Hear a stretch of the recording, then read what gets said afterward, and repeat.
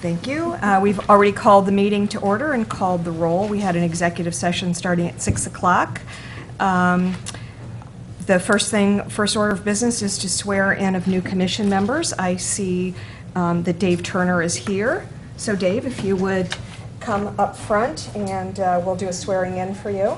Oath of office. Just stand there. And Dave, the oath is actually at the podium if you like to be looking at it at the same time. Okay, sure.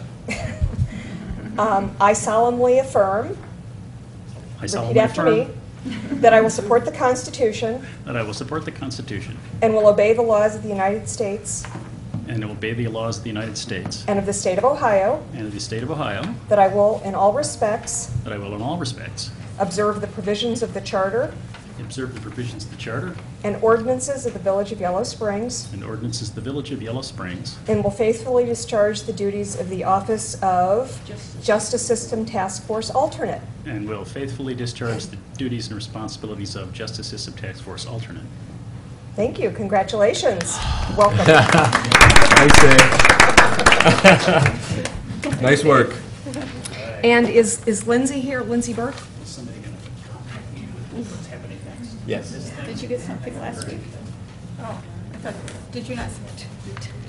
He's wondering about someone getting in touch with him. What happens next? Do I get an email or something? I haven't. Yes, you do. You should have gotten a letter. It said in September sometime. Oh, you'll hear something. Okay. In September. Okay, thanks. Next item on the agenda is announcements. Brian, I'm sure you have some? Of course. So first of all, Patty, do you want to talk a little bit about where Touch a Truck is at? It's happening Saturday, August 27th, 2 to 5 p.m. at Mills Lawn School.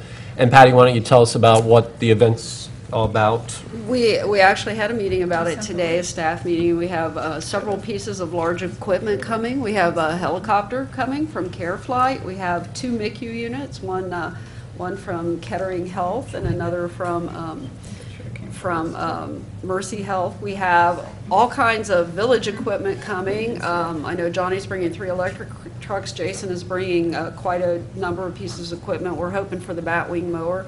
We've got a pink concrete truck coming, fire engines, police cruisers, tow trucks, not sure exactly what else, because the list is fairly long, bookmobile, the Love Bug from the Easter Seals, and we will have as well Western Southern Life doing the Identikid kits, where they take the child's picture and do the fingerprint, give it to you to keep in case something happens. We will have free hot dogs, chips, and drinks for everyone. So it'll just be a good time for the kids to climb around on the equipment and have a lot of fun. All right, thanks, Patty. I also just wanted to mention, probably everyone knows, school starts again on Friday, so remember to be careful when you're driving around the schools in the morning and afternoon. The Arts and Culture Commission has been moved. It's usually the second Wednesday of every month, but it's going to happen this Wednesday, the 17th, starting at 7 p.m. That's a public meeting. And Judy, it wasn't in the packet, but I thought it would be nice for you to share about the letter we received from Cleveland. Oh, yeah. We did not receive a letter, which is why it was not in the packet. I got a voicemail, actually, just left from a representative from the mayor's office from the city of Cleveland, thanking council and especially thanking Lori Asplund for writing a letter encouraging them to move forward with the transgender bathroom issue, which they did and which they signed into law on July 20-something. And she was just extremely appreciative of it and said the letter was instrumental in helping people to understand what the issue was really about. So, yeah, if it had been a letter, I'd have put it, it was just a quick... Okay. And I just thought about that as an announcement because we talk a lot about the fact that Yellow Springs can be a role model for the region and for the state. So I just thought that was exciting. And lastly, I wanted to mention that block parties are happening. And I don't know if Chrissy will say something about it, but Patty, maybe you could just let people know about the process in case they're still scheduling one. Absolutely. What happens is you come into my office and get a special event form, fill that out, and we run it through the regular channels. Chrissy has kindly provided us with some information to put in little packets for folks. There's a letter from Chrissy explaining the block parties. There's a Know Your Neighbor sheet, and there's a $25 voucher for Tom's. And then once your event is approved, we let Chrissy know, and she I believe, advertises where they're going to be, so folks can attend, and it's a good time. I mean, it seems to be working out. We've had, 3 this year already scheduled, and they're starting to come in pretty quickly. And they Great. start this weekend, and it'll be in the paper this week's paper. Nope, thanks. Anything else? I have one, I give you a little bit of advance notice. The Miami Township Fire and Rescue is doing their 9/11 stair climb on the 10th of September this year. It starts at about 8:30 in the morning, so teams, they're looking for teams it's a fundraising effort. All of the money goes to the 9/11 Memorial Fund to help the families of the 9/11 Commission. I know that Officer Penrod Sergeant Penrod has done it a few times. Oh, excuse me, Watson. Has done it a few times, as has Judy, with a child on board in back, in a pack on her back. And it's a lot of fun. And the exciting thing is that it's going to be at Main Building. So probably one of the few things that Main Building is open for. So you get into Main Building and run up and down the steps probably 100 times or more. It's a challenge, yes. You know, I think I do want to make an announcement, because I'm looking back at my emails, and I don't know, somehow I didn't get it anyway, that the first meeting of the Justice System Task Force is going to be September 13th, and there will be a mailing going out fairly immediately regarding September 13th. September 13th At what time, Judith? at 7:30, sorry. Okay, Isn't that what we decided? I'm pretty sure that is what we decided, yeah. okay. It's decided now. Um, It's decided now. I've got it on my calendar, yes, at 7:30. The next item on the agenda is the consent agenda. It includes the minutes of the July 18th regular meeting and the financials for July that were prepared by our finance director. Can I get a motion? And assistant village manager? Second. All those in favor signify by saying aye. Aye. Review of the agenda. Is there anything on the agenda that we would like to move? We've got lots of legislation. Anything we would like to move or add? I would like to move the request from the AACW to, New business? I guess it would be new business. Okay.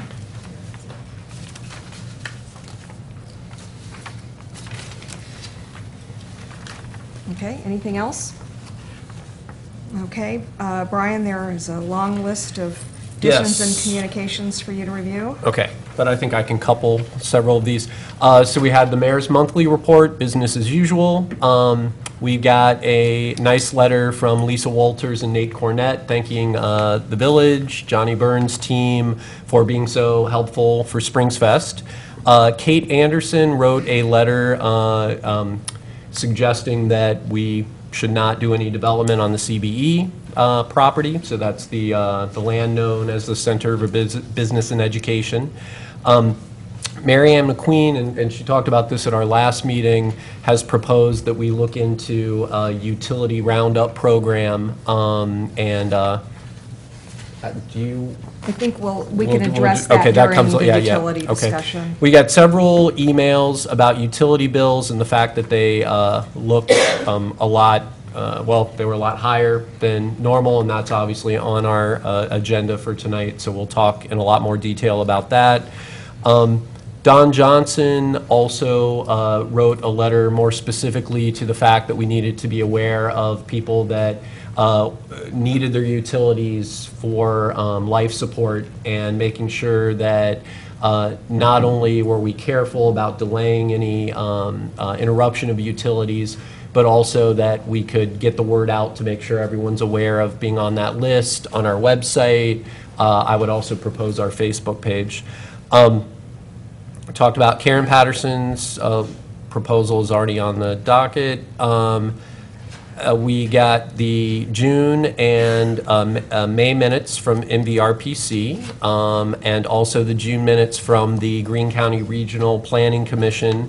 I did want to note there that the Greene County Regional Planning Commission did meetings about, what were they, Karen? Walkable community workshops, and one of those happened in Yellow Spring, so I think there's something interesting about that. We also got the YS Chamber News, which highlighted the importance of placemaking and sounded a lot like things that Yellow Springs is doing. And finally, well, I think the other things we talked about. So, but lastly, there was a letter that's on the table from the Economic Sustainability Commission supporting further activity with land known as Center for Business and Education. Thank you, Brian. We'll move on to...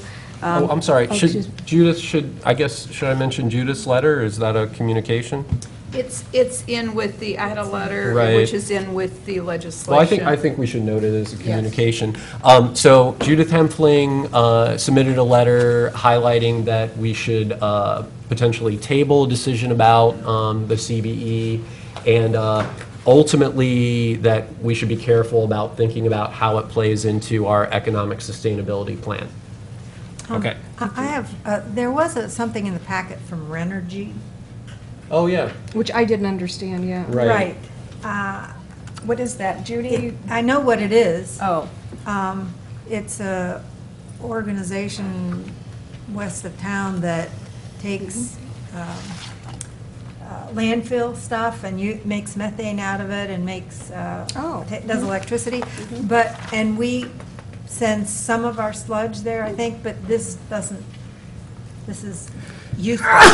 Well, did you see the chart that showed the impact? Right.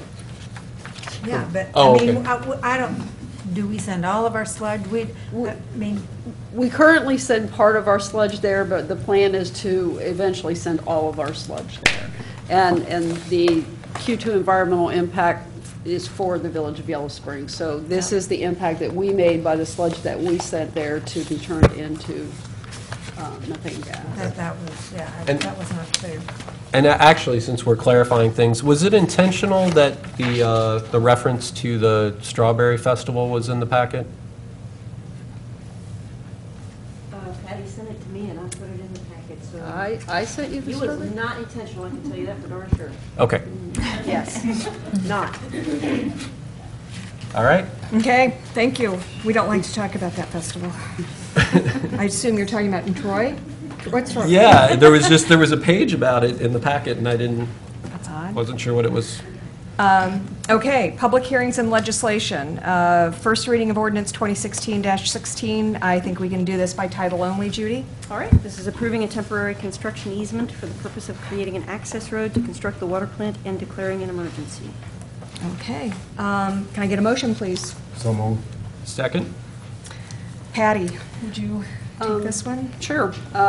There is there are more than one 90-degree turns in the Jacoby Road where it leads out to the water treatment plant.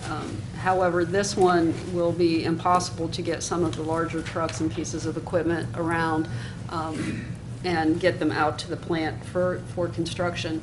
So we have asked Ronald and Linda Gillum to provide us with a temporary construction easement that will allow us to put in a gravel road just for the short term while we're doing the construction.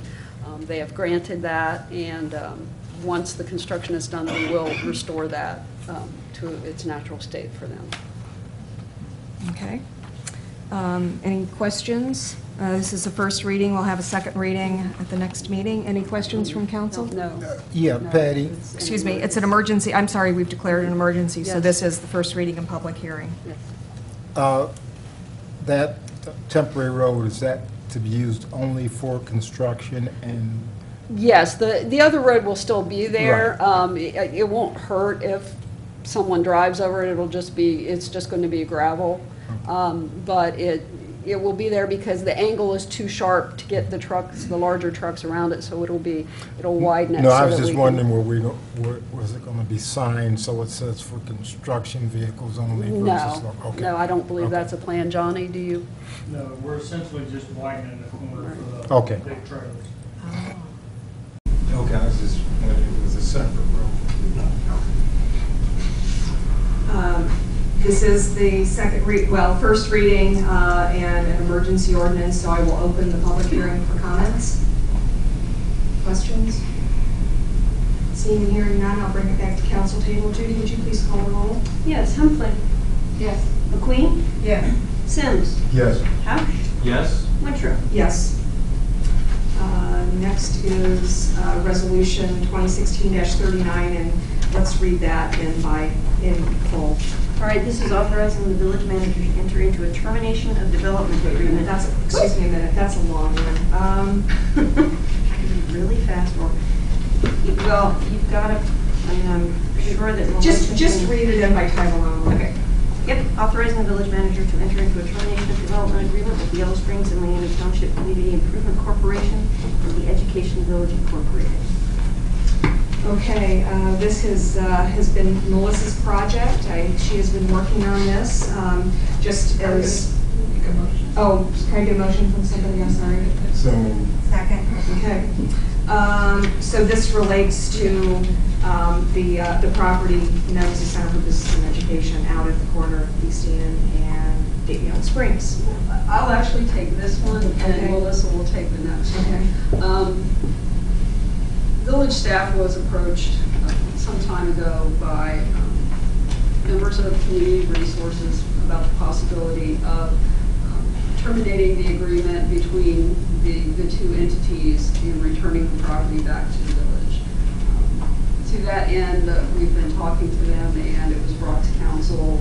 I'm not sure exactly when the first time was, but the last time was. This resolution is a result of that. And what it does is it terminates the agreement between the two entities, essentially giving the property back to the village in full. And I know that Dino is here in case anyone has any questions. I'd like to say, my understanding is that the village never owned the property and that this is being given in lieu of the money. That's So it's correct. not That's really probably- returning it Right, back. that's probably better wording. That's correct. Right. The money that was. The $300,000, right? I guess that's, yeah, right. So $300,000 from the Village Economic Development Revolving Loan Fund was loaned to Education Village for the purchase, to go into the purchase price of the property, which was, I think, a total of $410,000, I think, was the purchase price of the property. There was an additional loan or grant from the Community Foundation. I think as things have moved on with the community resources, with the, I think that they're just not interested any longer and would like the village to take over the property as opposed to maintaining ownership. So, Dino, did you have anything that you would like to add?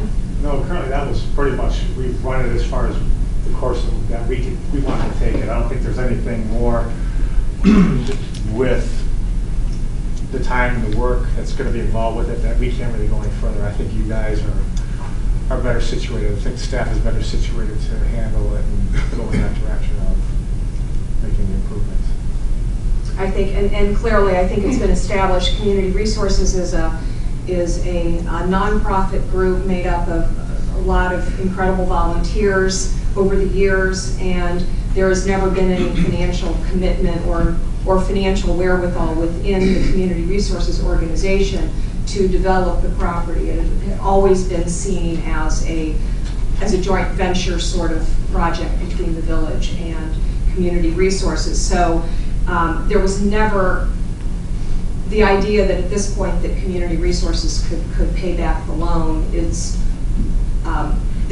so we're seeing the property coming back as more than an equal repayment of that loan. It gives the village the ability to control what happens to that property as opposed to selling it, and us having absolutely no control over what happens. Personally, I think it's something that is of benefit to the village to have this piece of property. It's a valuable piece of property, and it has been part of you know, something that we've looked at developing. The village has looked at developing since the 1996, so and even earlier than that. So I think this is a generous thing for Community Resources to be offering to the village personally. Any other comments or questions? Comments or questions from citizens? Dawn? I'm Dawn Johnson. Can you please come up? Sure. A couple of questions, actually.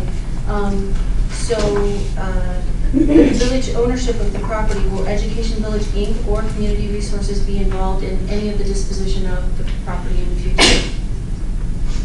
There is no indication that there is any interest in that. Yeah, and in fact, through our meetings, Community Resources has, I think, articulated what Dino just represented, which is that the village is in a good position to look at that development and what should happen. What happens to the covenant that's on the property? At this point, and I don't know, since the village is going to own it, I don't know that it's quite as important. I think that I would see us going through a process. I mean, we have not decided anything to do with that property, but I would think that we're now in a position to establish an RFP or some sort of a development map plan, just as we're talking about doing for the Glass Farm, as how we would move forward with that. So, I think the idea of the covenants, I think the general tenor of the covenants, that it not become a strip center, that it not become a competing retail district to downtown, I think that I would just assume that council would honor that. I think that no heavy industrial, I mean, it's not, we don't have heavy industrial zoning, so it couldn't become heavy industrial. So I see the covenants as probably not being important, but just the philosophy behind them, I think is It's important. a legal document on there. Third question is the resolution references some unused funds. Were there any unused funds from the loan? Dino, do you want to speak to that, or did you want me to? I think you can. We talked about Corps of Engineers, right? No, wait, she's talking about the Community Resources and what you still have in the bank account. Part of that was used to pay for the appraisal and all that, but the rest of the funds, as is noted in the resolution, will come back to the village. Okay. Do you know the amount? Yes. Can we know that amount? I think it's like 29,000 in the neighborhood. Right, yeah, the appraisal was less the appraisal. 5, I think, or something like that. Thank you very much. Thanks. Anything else? Dan? Thank you. I'm Dan Reyes, and a couple of questions, or maybe one comment first, which I think, Karen, your introduction about this being an interesting opportunity for the village is a good way to look at it, as far as having some control over this property at the gateway, potentially. I was curious, though, 2 questions about this. The first one maybe sheds light on my hesitating, having and hauling a bit about when and where to ask this. 2 pieces of legislation are on the table tonight, and I'm wondering to what extent they're interconnected. The one is the currently being discussed dissolution of the prior agreement and the transfer of the property. The other is the Army Corps of Engineers grant. And the relationship between those two, for me, would not be a necessary one, but I don't know how the council is picturing that. The reason I ask that in a way, and with some caution for the second piece of legislation, is that I think if the village is going to look at this property as an opportunity, it ought to consider it fairly broadly, and not necessarily be prepared to rehash what was talked about 3 or 10 years ago, but to look at it afresh, because there's some reason why it's been stalled for more than a decade. So, not rushing to sort of agree back into the prior arrangement with the Army Corps would be a kind of provisional recommendation. I didn't know where you guys were sitting on that. The other one is a question about the property, and this is maybe a naive question, but it's again one, if I were looking at this with a sort of broad, open canvas, what can you do with this property that's an asset to the village, that makes this community stronger, that builds on this community's strengths. And I'm wondering to what extent the council is satisfied with the assessment of the physical real property as it's been done so far. Are there some of the normal title search stuff I'm sure will go on, but has there been an environmental assessment of this property, for instance? And to what extent is that satisfactory for covering the range of possible uses? That's enough for basically two questions, but they're complex. There was extensive environmental done for the Army Corps grant, so We have that we have a finding of no significant impact. Thank you. That work had all been done probably 10 years ago. The Army Corps actually has one of the most stringent environmental assessments of anyone. I was going to say, in terms of the covenant, the past covenant, it strikes me, it's coming back, and I agree with Dan, that the village, this piece of legislation says we're terminating this agreement, and Community Resources is giving the village the land in lieu of the loan that we had given them. What happens next, as far as I'm concerned, is, a decision has not been made yet. The next piece of legislation, so, it's a discussion that we have to have with the community. We haven't even made a decision yet about the Army Corps of Engineer, that grant. So step by step, it seems to me.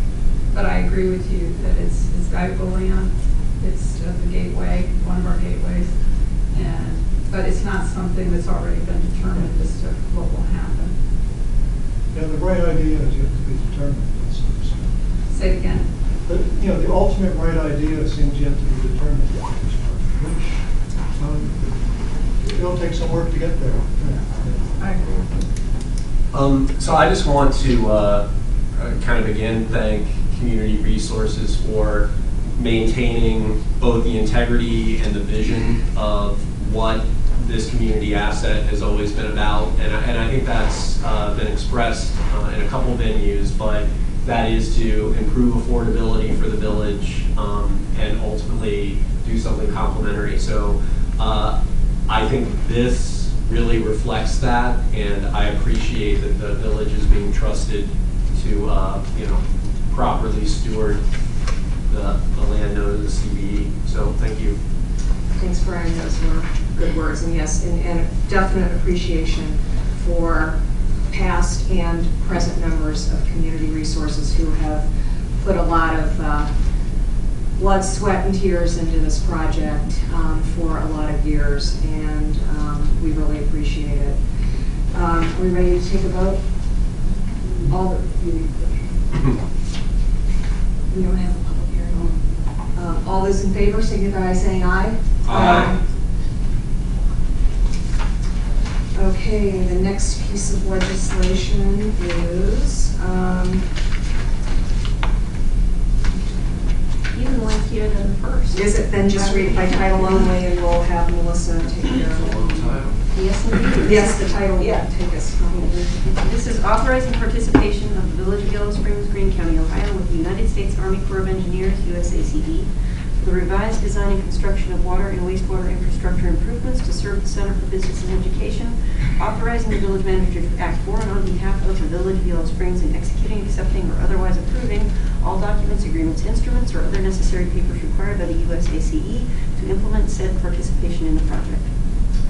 Thank you. Can I get a motion, please? So moved. Second. Okay, this has been Melissa's project, and I'll turn it over to her.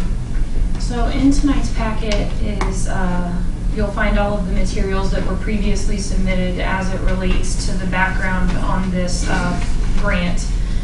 There are 8 pages, and I'll just quickly go through what was in each of them. I don't know if we need to necessarily. The first document is basically a synopsis of significant events. So this grant has been in process for approximately 10 years.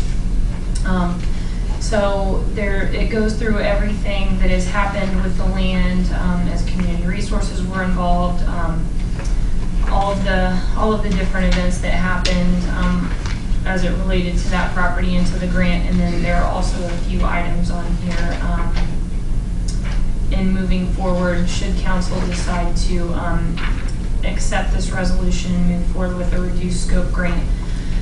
There are also some cost estimates from Mike Heinz and Heinz Engineering for the construction cost. What this grant will basically be doing, the original grant was to run stormwater and water and sewer all throughout the actual property. And there were also going to be some roads involved, but that was a separate grant. So as it related to the Army Corps of Engineers, it was to originally run all of the water, stormwater, and sewer throughout the entire property. So this reduced scope is basically going to extend those 3 utilities from East Enon Road up to the entrance of the property. And so there are some construction estimates from Mike Heinz. The project would cost approximately $260,000 for construction. And then on page 6, there is some financial information as it related to the original agreement. The total project was estimated at $596,000, with $417,000 being reimbursed to the village. And the new reduced scope, the total cost of this would be $458,000, and then $272,000 would be reimbursed to the village. So kind of how this started was, like I said, the grant has been in process for 10 years. The village has already spent approximately $130,000, as it was noted earlier, on the engineering. This was all strictly engineering as it related to the cost with the grant that the village had already spent. We'd only received reimbursement of about $1,300. So with the changes in staff at both the Army Corps of Engineers as well as within the village, this wasn't really kept up on and followed through with. So the village spent money and we basically did not get reimbursed for it.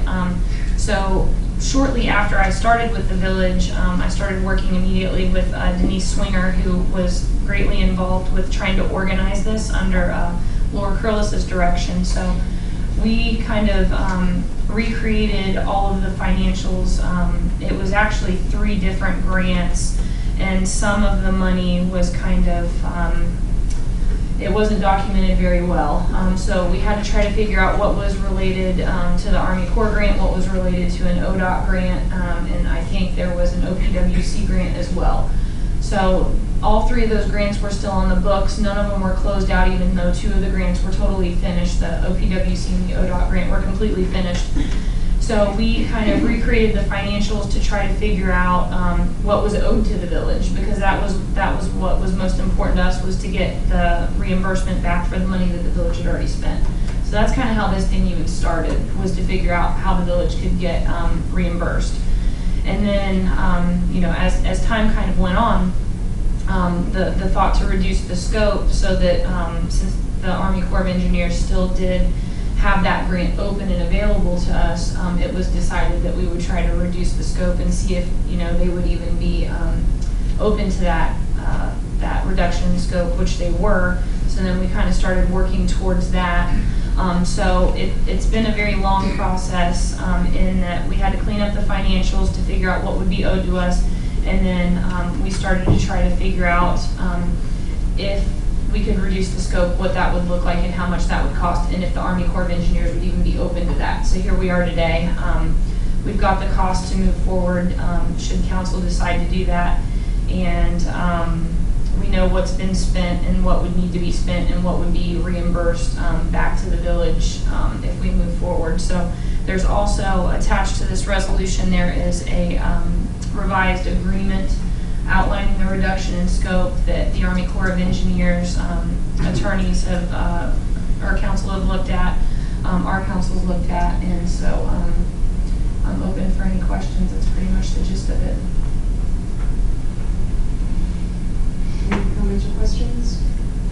And I think that it was interesting that what I think was discovered at some point is that part of the cost of the project, there were never utilities extended down Dayton Yellow Springs Road to the entry of the project. And so here we would have had a project that had all the infrastructure in the middle, but nothing to take it there.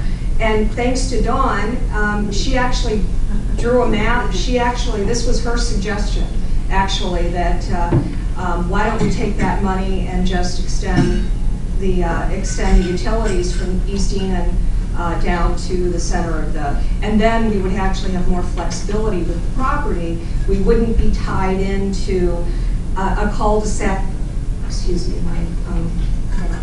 we wouldn't be tied to cul-de-sac development. We wouldn't be tied to particular parcels in a particular division of the land. We could sell it to one owner, we could sell it to multiple, but it would just open up flexibility on that project. And there is really no alternative for development of that property for which those utilities are not required to get to that point. So given the fact that we've met our Army Corps match, more than met our Army Corps match, it seems like a win-win situation to be able to take that funding that Melissa and the Army Corps folks worked very hard to compromise on, and use funding that will not create any need for additional funding from the village to take those utilities from the center of East Enon to the entrance of the development. Anything else? I guess I was just going to, I don't know if there's any support for this, but I was going to make a motion that we table the legislation and have a discussion about whether we should do this. I know council seems to feel that we've had that discussion before, but I don't think citizens have felt that, and I personally didn't feel we have had really a discussion about it. So I want to make a motion that we table the legislation for this meeting, we have the discussion, and then, depending on how the discussion goes, bring the legislation back.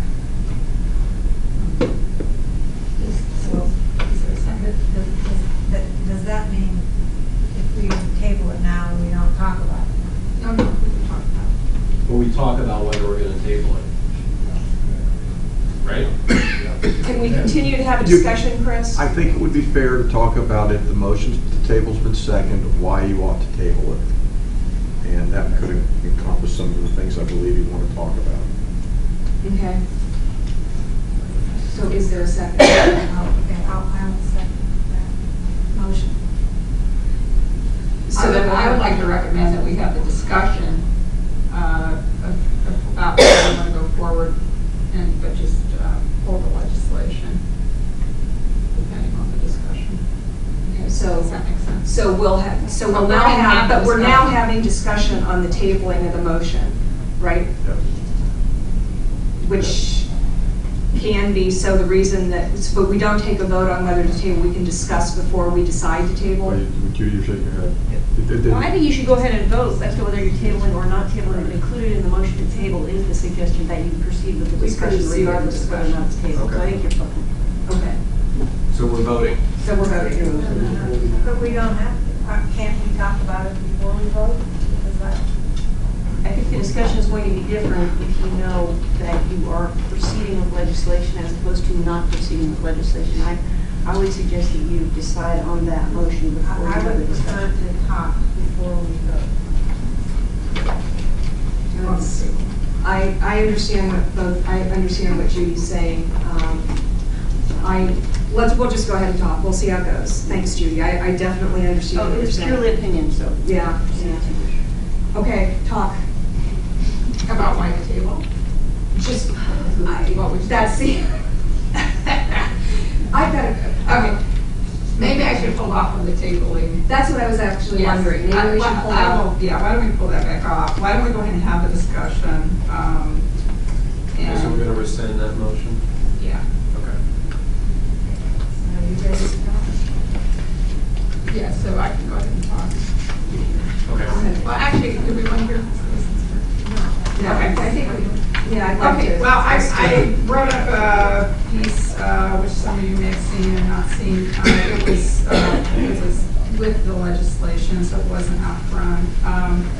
And basically, I feel like it's hard to have an open discussion about a proposal with legislation sitting on the table ready to be voted upon. It doesn't feel like a lot of times when that happens that there's really space for a discussion. It feels like, in a sense, the decision's already been made.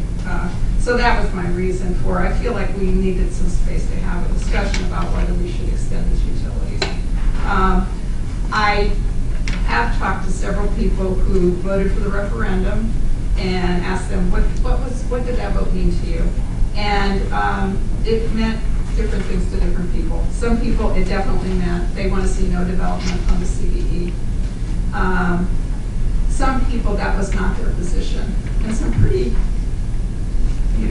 some people who were leading the referendum, and some people who were, Lori, who was on the council previously, that was her point of view. What I have heard regarding the need for this Center for Business and Education to be made available for some development that makes a lot of sense to me is that when we have business expanding, businesses in the village which are becoming stronger, have the need to expand, there's no place for them to go. This has happened on at least a handful of occasions in past years. They've had to leave the village. And although we're all very much for infill development, it's limited what infill development makes possible for an expanding business. I think to be a sustainable community, I personally think we need a little more economic activity in the village.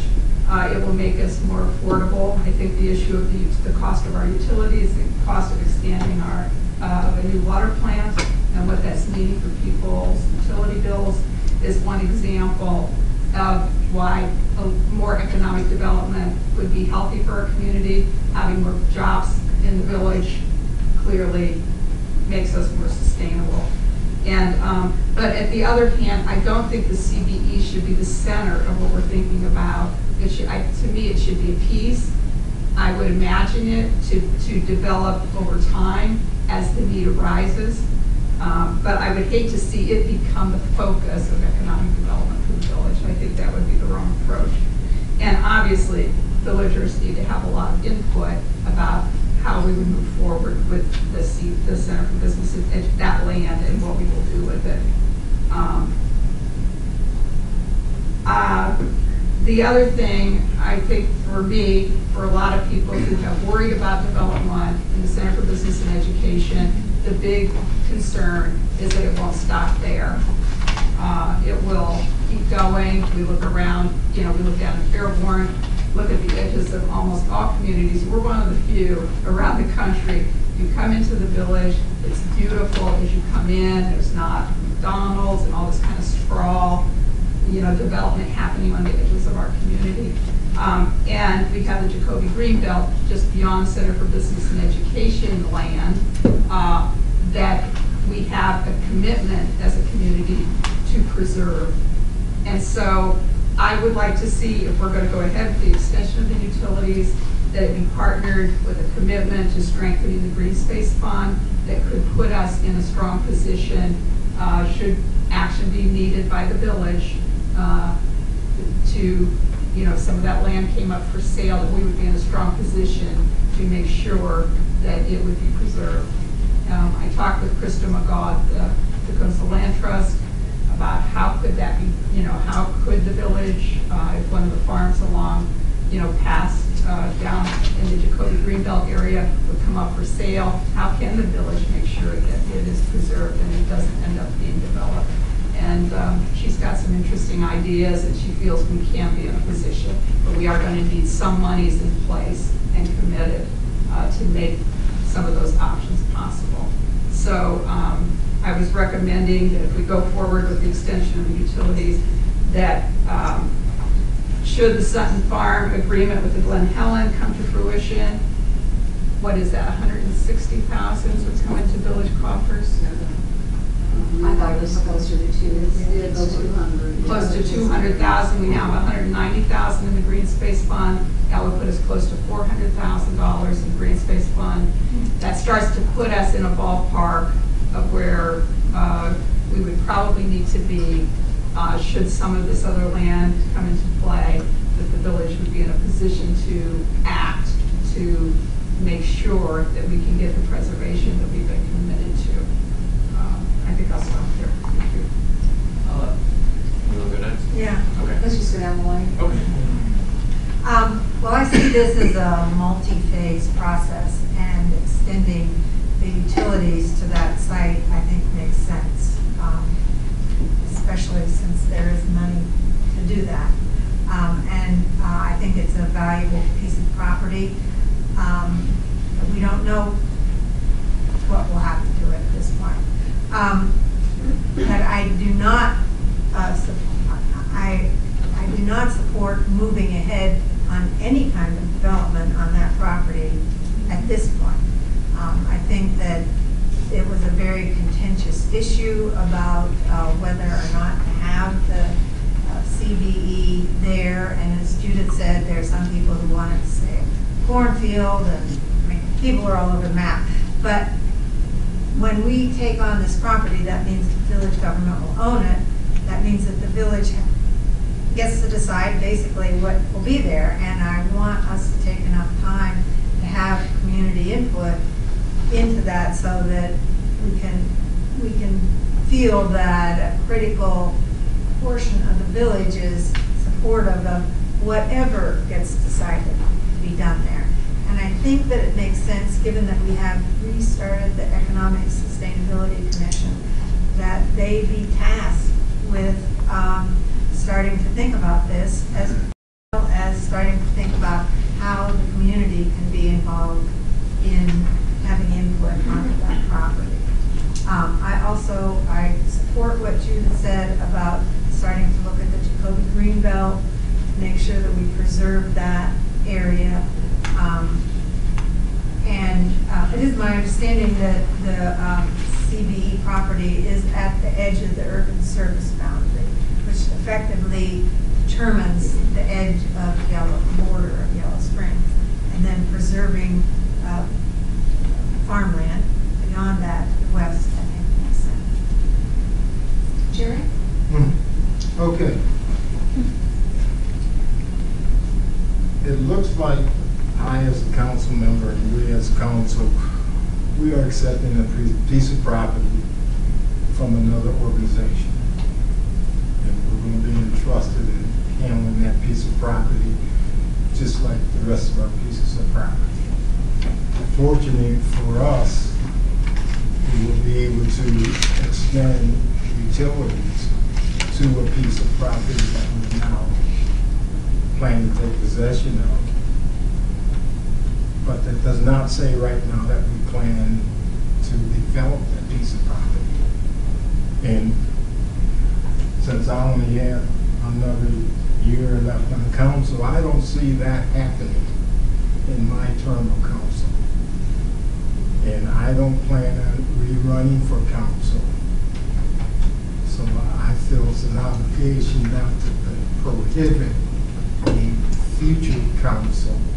So I'm in favor of extending that utilities up to the property line that we now want to take possession of, and giving future councils the opportunity to discuss and determine what they want to do with that land, versus having an additional burden on future councils in terms of having to come up with funds later to extend utilities to a piece of land that they own. And you have to excuse me, here, so I'm hearing twice. But in essence, I'm in favor, and I'm glad again that Don did point out to us that we put infrastructure into a piece of land with no collection, no connection to the rest of our utilities. So I guess first of all, I want to say I agree and appreciate all the points in Judith's letter. But I guess what I am concerned about is I think we're conflating a decision about, using a grant that we will lose versus a bigger decision that requires a lot of discussion, and that's all the development and what's going to fit with the village. So I want to separate those two. So in my mind, one of the issues here is about valuation of the property. If the utilities are not extended, the value, based on the appraisal is going to be quite different. I agree with what Jerry said about limiting future options, and this relates to what Dan said as well. I mean, we're not rushing into anything. We're allowing for opportunity, and there could be all different directions that we could go in. So I think our decision on this is about, do we use the grant or do we lose it? And I guess one thing, Melissa, I want to clarify. So if we made a decision not to repurpose the grant, does that mean we get reimbursed the balance of the 97.5?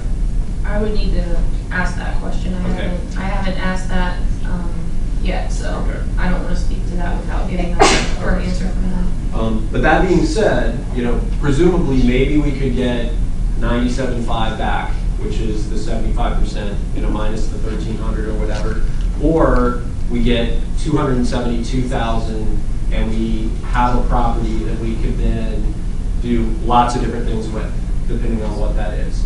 I also want a comment that was made in a correspondence that we received about this being about getting it off the books. That is not what this has been about. And the reason why Melissa and Denise have gone to so much effort is because, again, what Jerry said, that we now have the funds that we could actually get that property ready for whatever we decide to do, whenever we decide to do it. So I think that's enough. I mean, I just want to clarify that I think these are two very different kinds of decisions, and so we should focus on the grant. But they do have an obligation. We do have an obligation to get it off the books, to clarify right, with but I the auditor. but I just want to say that's not But that's not Melissa's motivation or Patty's or our village teams. Right. We're thinking about the bigger picture, and that ultimately, I mean, I feel like we're all kind of in agreement, really. So it just comes down to, are we going to use this grant or are we going to lose it? That's what I think we need to decide. Right. I agree. I don't know that there's much more that I need to say that hasn't been said. We will hear from citizens, Don, when we're done talking here. I agree with everything that's been said. Judith and I talked about the green belt. I think this actually starts to help reinforce that, and it gives us, again, it gives us money that to help us do all of these other things. It gives us the opportunity for income. It gives us the opportunity to help support this community. The one thing I will say related to decisions about the property is we need to prioritize it, because we have local businesses that are potentially in need of that property and could potentially within a couple of years be looking to move to that property. My biggest concern are those local businesses and making sure that we're not just sitting back, that we're doing, we're being proactive to work on what would happen with that property. So I'll open, Dawn, I saw that you had a comment to make. I have just a quick question. Can you just come up? Of course.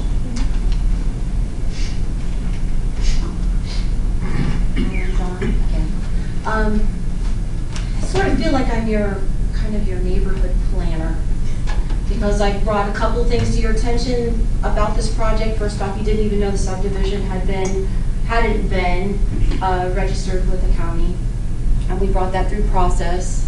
And I brought to your attention that it wasn't water or sewer up to the driveway, and now this is happening now.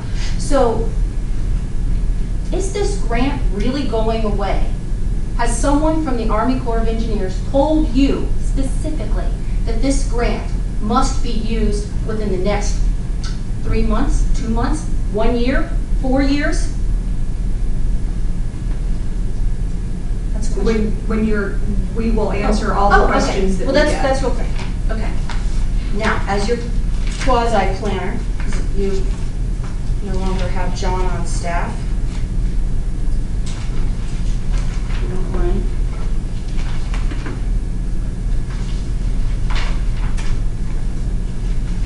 Sorry, and I use talk to text to put this together, so you'll find misspelled words and. We're supposed to read this? You don't have to. I'm going to tell you about it. Okay, you have 3 minutes. Thank you. Then I'll get left with you. You want me to start a timer reading here? We can. No, that's okay, keep going. Many good plans take several years before they reach their full life. The idea of the CBE has been around for many, over 15 years now. And while there have been fits and starts, the CBE's never really taken flight yet. But it's not for the lack of enthusiasm on the part of community resources, not to mention the countless staff and solicitors' hours devoted to this 15-year-old idea. So why does this old idea keep bumping into obstacles? Maybe it's just not right, or maybe it never will be. So many assumptions that were used to bolster this old idea just aren't valid anymore. So why does council keep driving forward with something the community might reject? I, like your former assistant village manager, uphold the principles of certified planners, and it's my duty to speak out for the need of a new plan, not the rescoping of an old idea, rather one that takes into account current conditions and modern 21st century planning principles. I embrace smart growth as identified by the International City and County Management Association, and maybe you're familiar with this, Patty. It has 10 overarching principles for rural communities like ours, and 4 in particular stand out regarding this gateway property. Foster distinctive, attractive communities with a strong sense of place. Well, golly, we already have that. And adding a new development on the edge of town might stain that distinction and tarnish our rural character. Preserve open space, farms, natural beauty, and so forth. And once it's gone, it's gone. You can't bring it back. And a lot can happen on that property that might not require utilities. Strengthen and direct development to existing infrastructure. We talk about this infill and reuse of current space like the bowling alley becoming the new brewery warehouse. Those are all good tenets of this property. But the fourth and the most important of all of these is to involve your whole community. This says growth can create great places to live and work if it responds to the community's sense of how and where it wants to grow. Dawn, you've got 1 more minute. The overwhelming response of the 2014 referendum went well beyond my expectations, and therefore it should have been a signal to council that maybe a new vision is required for that property or the whole town, one that's responsive to the community's voice. And I find it discouraging that while you had John Young in your tenure, you didn't use his planning expertise or his real estate expertise to deliver that new vision to you. Instead, you had Ms. Bates busily working away on this old idea. But especially now that the village owns the land, or could own it here in a few, we have a chance to create our own future there. 3 years ago, council held us hostage with the threat of losing this grant. But lo and behold, that grant's still on the books, and will be for quite some time, probably. Should it come out that the town wants to see brick and mortar there, then use the grant. But I beseech you, council, let your town decide its new vision and its plan for this important gateway, and embrace these smart growth tenets. Be responsive to your community's voice, and in good faith, your neighbor and certified planner. Thanks, Dawn. You're welcome. Anyone else? Dan?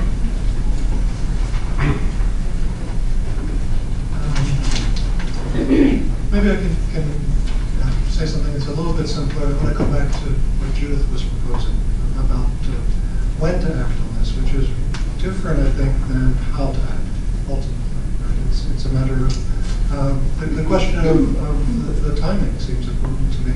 I do appreciate, Stanley, the work that staff did in doing the audit of the books, exploring the possibility of renegotiating this grant opportunity with the Army Corps, which was kind of was avoided 3 years back as a complexity that couldn't be easily taken on. So yeah, I think it's important to identify opportunities and know what they are and have them available if the community and if the council decide to go in a direction that supports the effort that ultimately the council wants to go in. The risk with this timing is to, it's the sort of old saying about the tail wagging the dog. This grant and this utility opportunity could become, could get out in front of the project and start to tell the project what it should be in a certain sense. And so in that regard, if it's possible to table this for even some months, while there's a community discussion about what to do with this property, it would seem to be prudent not to encumber the community with an obligation that's complicated to modify again or to adjust in some way. And in a sense, something that it's occurring to me, and I don't know how others feel about this, but this might be a time to stop calling the property and the project the CBE. Start imagining this again. Start deciding what it is, and then decide if this grant is something that serves me. So in that sense, tabling makes a lot of sense to me, and it doesn't really get in the way of any of the concerns that you guys have expressed, I think. Thanks, Dan. Anyone else? Chrissy? Okay. I would like to support what Judith Hempling said about, tabling this. What's the rush? Because I realized then, I read in the paper that supposedly the citizens have had enough time to talk about this, but I don't think that's true. And as someone who has been very involved with the CBE, I have tried to keep track of it. After the referendum was passed, I noticed the CR wasn't even having meetings for a while. I emailed Jerry Sims, he was the liaison, to say, what's the deal with this? And I never heard anything back. Then I noticed that the CR was going to have some meetings, but they didn't want the liaison there, so again I emailed Jerry Sims, what's the deal with that? Never heard anything back. Then when Brian became the liaison, he talked to me about that there were plans in motion, but really no firm ideas or anything, and then nothing until the resolution was found in the packet last month, that there were new plans. So to me, I feel like clearly a lot of planning was being done, and it wasn't transparent, because as someone who keeps up with the CBE, I would have noticed. I wouldn't have been so surprised by this. I also would like to definitely encourage Dan's idea that we think about this whole thing in a whole new way, instead of it just being the Center for Business and Education. I think we should come up with new ideas, because I don't think that one's working. It's been a long time, and it's not any closer to fruition. Personally, I don't have a problem with extending the utilities out to the edge of the property. I think that was a great idea when Don Johnson proposed it in 2014, and for some reason then it wasn't a good idea, but now it is. So I'd like to know why that changed. And the last thing is, how can I be reassured as a citizen who does care about what happens at the CBE, that as we go forward with this, because clearly the council probably will, how there will be more transparency and how I can feel more like part of the decision-making process and be more on top of it. Thanks, Chrissy. Anyone else? Mariah. And state your name. Mariah Johnston. I'm new to this. This is the first council meeting I've been to since I was probably 15 when I came in here to talk about the community paper. And as someone who has not been especially involved in CBE discussion, we're discussing transparency and that these utilities may be extended, but that's not a statement that's saying we're going to develop this. But it is. Because if you're extending utilities to a space, what does that say? To me, who hasn't been a big part of that conversation, it immediately sounds like the village and the council already has a plan. Not that it's a bad plan, but that it hasn't been left completely open to the citizens. Furthermore, I would say that I understand there's a time limit on things. It's really important to know whether this grant is going to be available to us again, if there's going to be other sources of money, and that we can't let the community spend the next 2-3 years, however long, just trying to decide what they want to do. But to reiterate for the third or fourth time, the only way I've ever heard this discussed is in terms of the CD, what it means. I've never had a community conversation about the land out there that didn't involve that original idea and what we should do with it as a community. So I think that we really need time to kind of discuss that. Why would we extend utilities out there if we don't even have a plan yet? Especially if the grant is going to be available, if there's another way to do that. So I think that Judith Hempling was correct in saying there needs to be more discussion about that. Thank you. Anyone else? Thank you.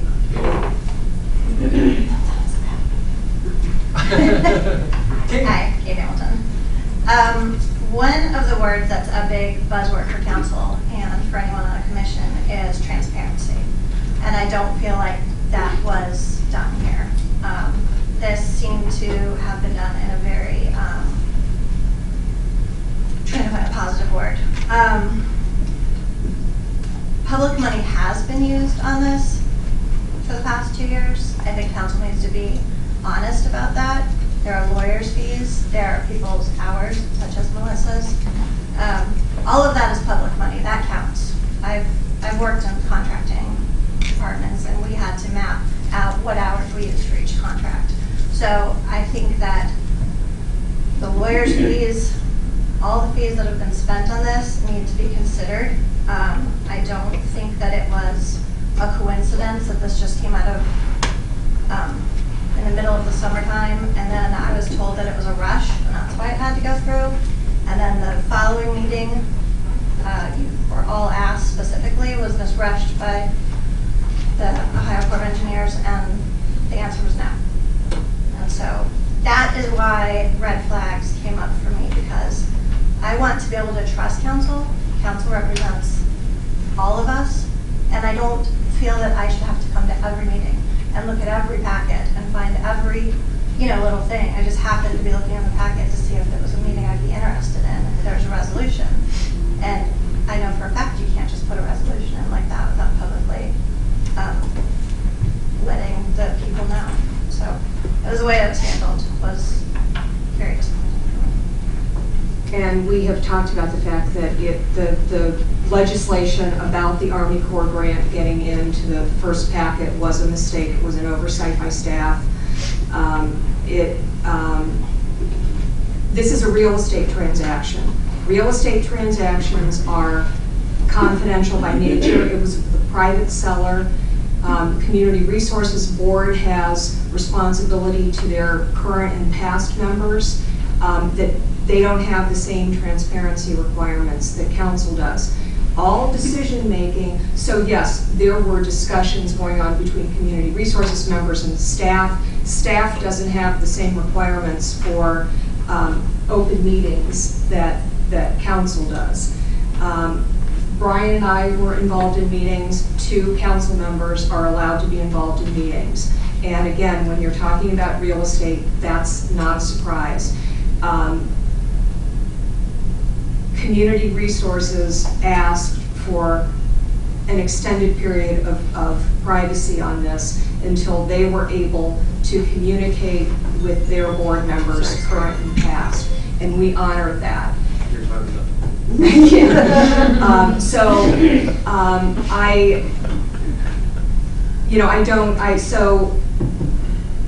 a mistake and, just things happening behind the scenes. That's not unusual.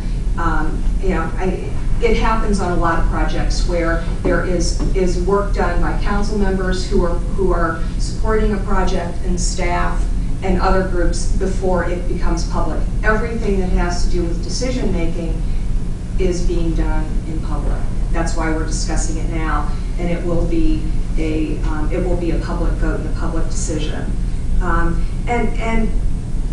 Again, since I've got old comp plans, this piece of property has been designated for commercial development since it was first recommended in 1992. It's been part of our comp plan since 1996, and it hasn't been removed from our comp plan.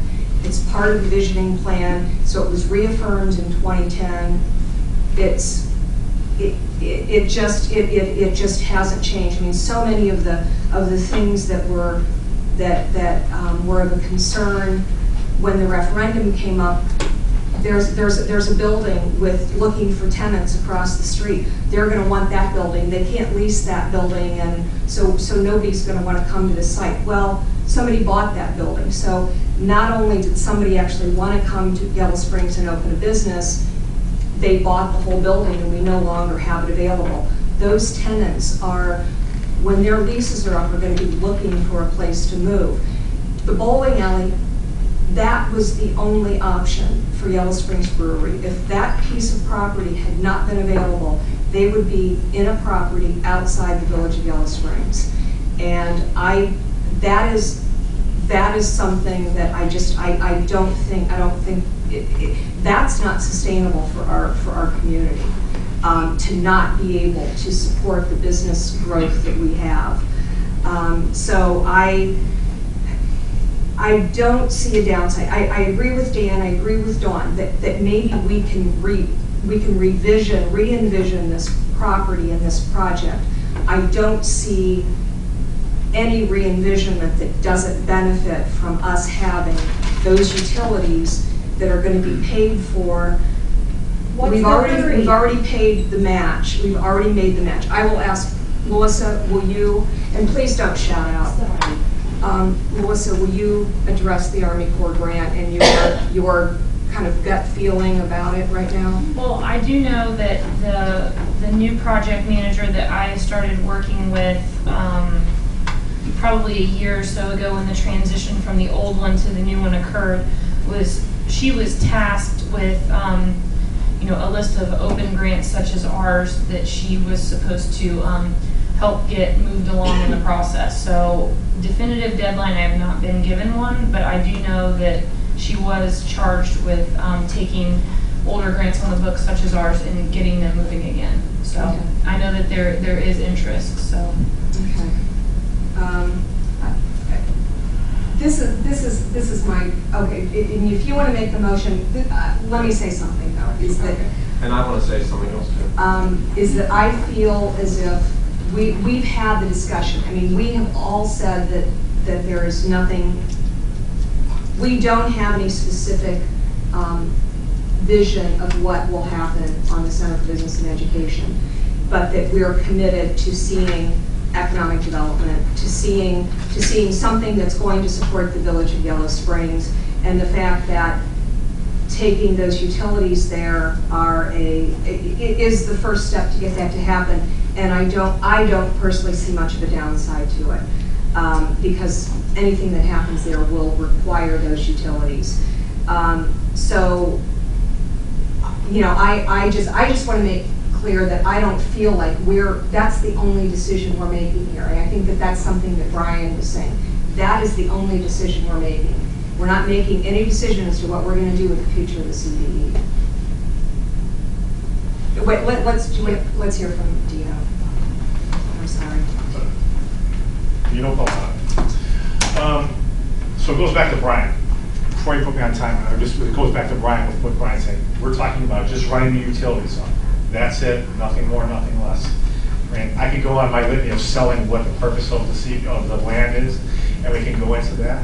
I will go into that, but that's all you're talking about right now and today is just pass a resolution to run the utilities. What comes of it next, that's all up to you guys. And it runs, and then it goes to course. Then it goes to the open discussion.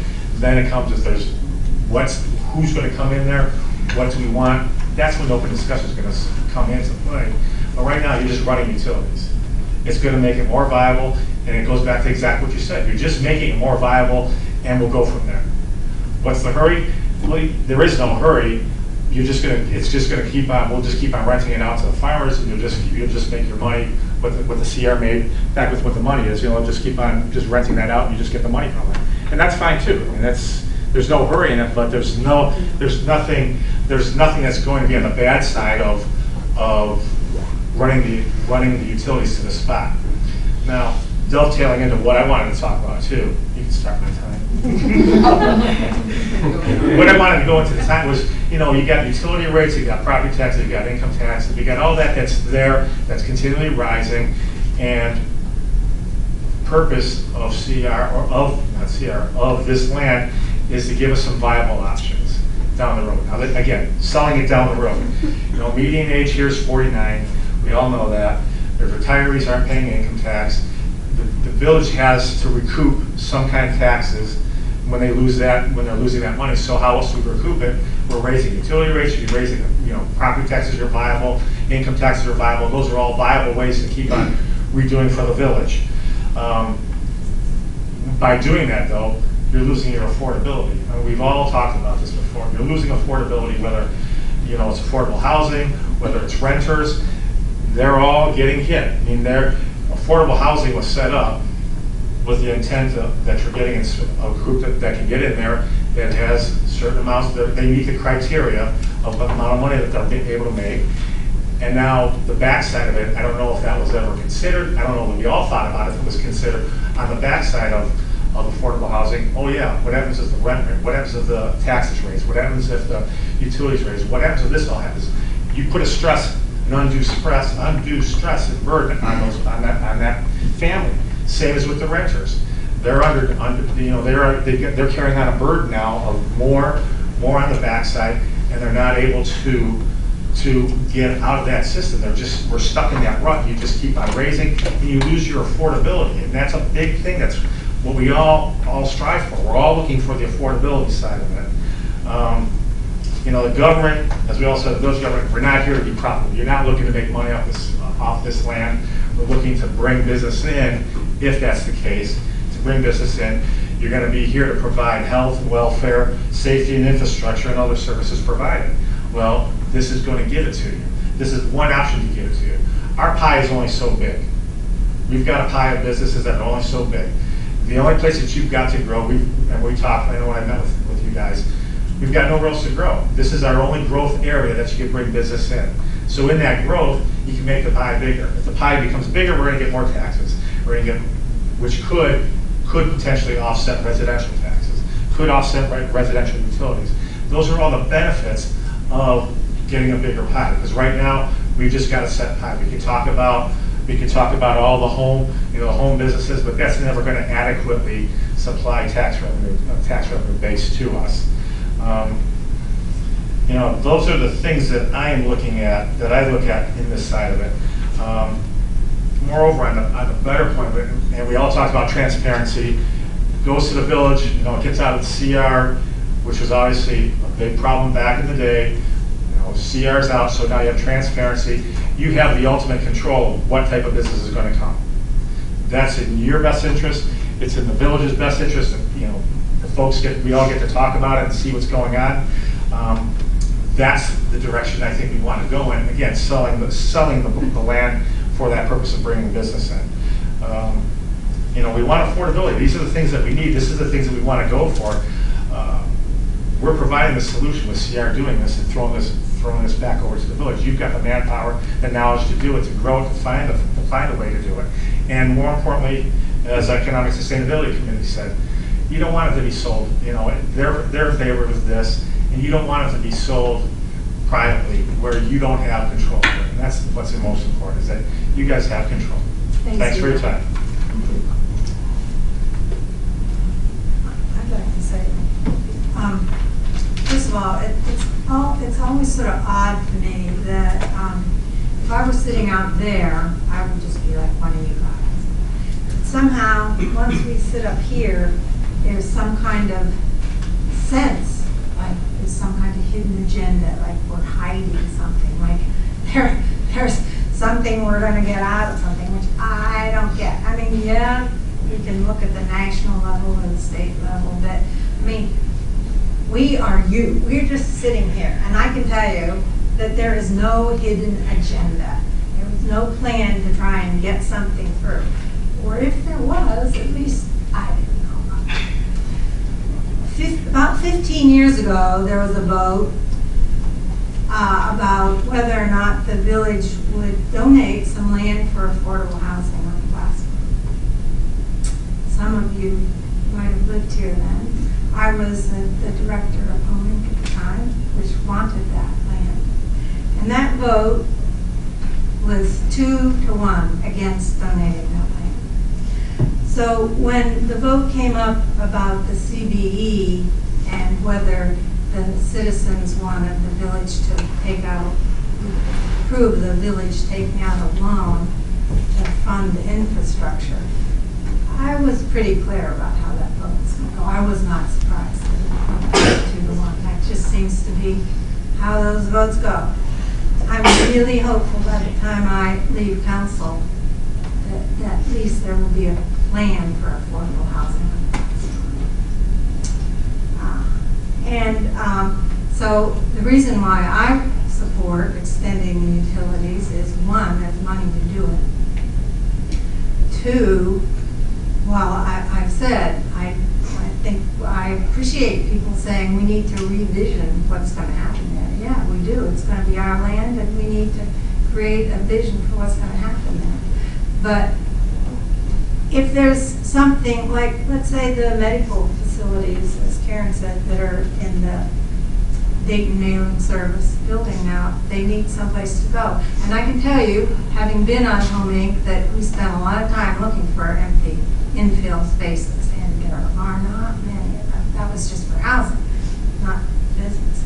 So if there's some business, office, whatever in Yellow Springs that needs to go someplace, and they need to go someplace and the utilities aren't there, what are they going to do? So that's why I think it's important to extend the utilities, and then we need to work on what we're going to do out there.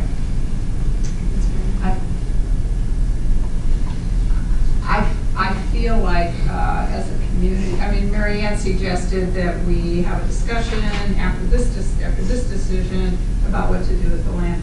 It's pretty clear once the utilities go in what's going to happen with the land. I agree with you. It's not an open-ended thing anymore. It's not going to go back to farmland. That's just not what's going to happen over time. That's not what's going to happen. A decision is being made beyond the utilities. A decision is being made that some kind of development will happen there over time. The fact that there hasn't been enough time for citizens to talk to each other and to us about it, to me, makes it, I mean, the feeling of lack of transparency. I don't think citizens were aware. I was not really aware of how quickly this decision. I don't think anybody was trying to hide anything. I think it just, you know, the people that were in discussion with CR were in the know, and they were allowed to do that. They are allowed to do that. Two people can have these private conversations, and they're kind of necessary sometimes for things to move forward. But the rest of us weren't a part of that, and so I think there was just a missed sense of the fact that the rest of us weren't that aware of what was happening. So all of a sudden it's here, and the decision's to be made. I appreciated what Mariah said about, you know, you're making a decision by putting in the infrastructure. It's more than about infrastructure. But I think there's a good discussion to have about why some development out there might be a good thing. But I think we need a little time to talk about it. We're not going to figure out all the details. What Dan's talking about is this new plan. It's a great, I mean, I love what you said. I like what almost everybody has said. You know, I know where you're coming from, and it makes sense to me. But there needs to be time. And I don't think it has to go on for months. And I think we have the time. I don't think we're going to lose the grant money. I think we could take at least another discussion or two, maybe just even one more discussion, to have people have some time to talk to each other, put some letters in the paper. I just feel like it's just too fast, and people didn't feel they had enough time to really think about it.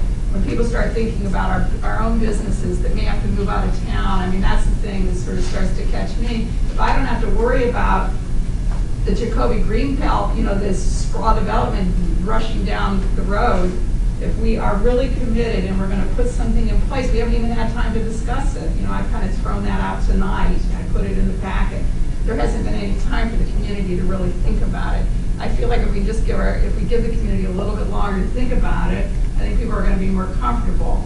This money is here. I think right now, you might convince me differently, but there's been no time for you to even try to convince me differently. You know, there's just been no time.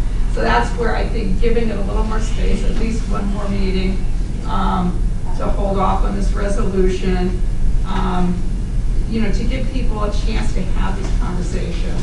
And like I say, there's people I talked to, because I called them, because I said, so what did you mean by voting for the referendum? Was that really, does that mean you were totally, and some people that clearly was their position. It used to be my position. My position has changed in terms of having some development. And especially I'm concerned about our own businesses that are expanding and having to move out of town. I don't like that idea. They become more successful and then they have to leave. And for the sake of, if we have a little more help with supporting our utilities, the federal and state government doesn't give us any money anymore to put in a water system, to put in, it's horrible. We're expected to do it all by ourselves, basically, to pay for it. And our costs are going to go through the roof. And so I think we have to be, aware of, these very practical, even if we can change things nationally in terms of, what's going on politically. So that, we used to get money, there used to be grant money for infrastructure. The whole country is in crisis with their infrastructure. And we're putting in a new water plant, it's extremely expensive. And our bills are going to be going up 30% this year, 30% next year, 10% after that. I mean, for some people, this is going to be, we're all going to have to, for those who really have financial problems, we're going to have to conserve like crazy in order to be able to afford to stay here. But it does help if we keep these businesses that are growing, especially, they're the ones I care most about, in the village. But we need time to, I feel like if we could just postpone this vote, at least till the next meeting, to have time to talk to each other about why, what makes sense. Yes, we need to revision it, but putting this infrastructure in place says we're going down a certain path, and let's just be honest about it, that's the truth. But it's, but I think we need a little time just to think it through and have time to talk to each other about it. And then that larger plan of what to do with it if we do go forward with the infrastructure, there'll be some time, we need some time for the whole village to be involved. But I think if there are businesses that are going to need to be leaving in a year or two that Karen may be aware of, well, we need to find a way to make space for them. And who wants to have to drive out of town to go to the doctor's office or something like that? We need some space for these kind of services in our village. And so I want to propose that we table this resolution, and bring it back, put it on the agenda next meeting. You actually already have a motion on the floor. Oh, okay. I thought we kind of rescinded it. We did rescind it. Well, we kind of rescinded it. So We're interested in rescinding it, but it's actually still on the table. I mean, I do want to, I feel like, I know we've discussed this for a while, but some things have been said that I just don't want to leave this discussion without responding to.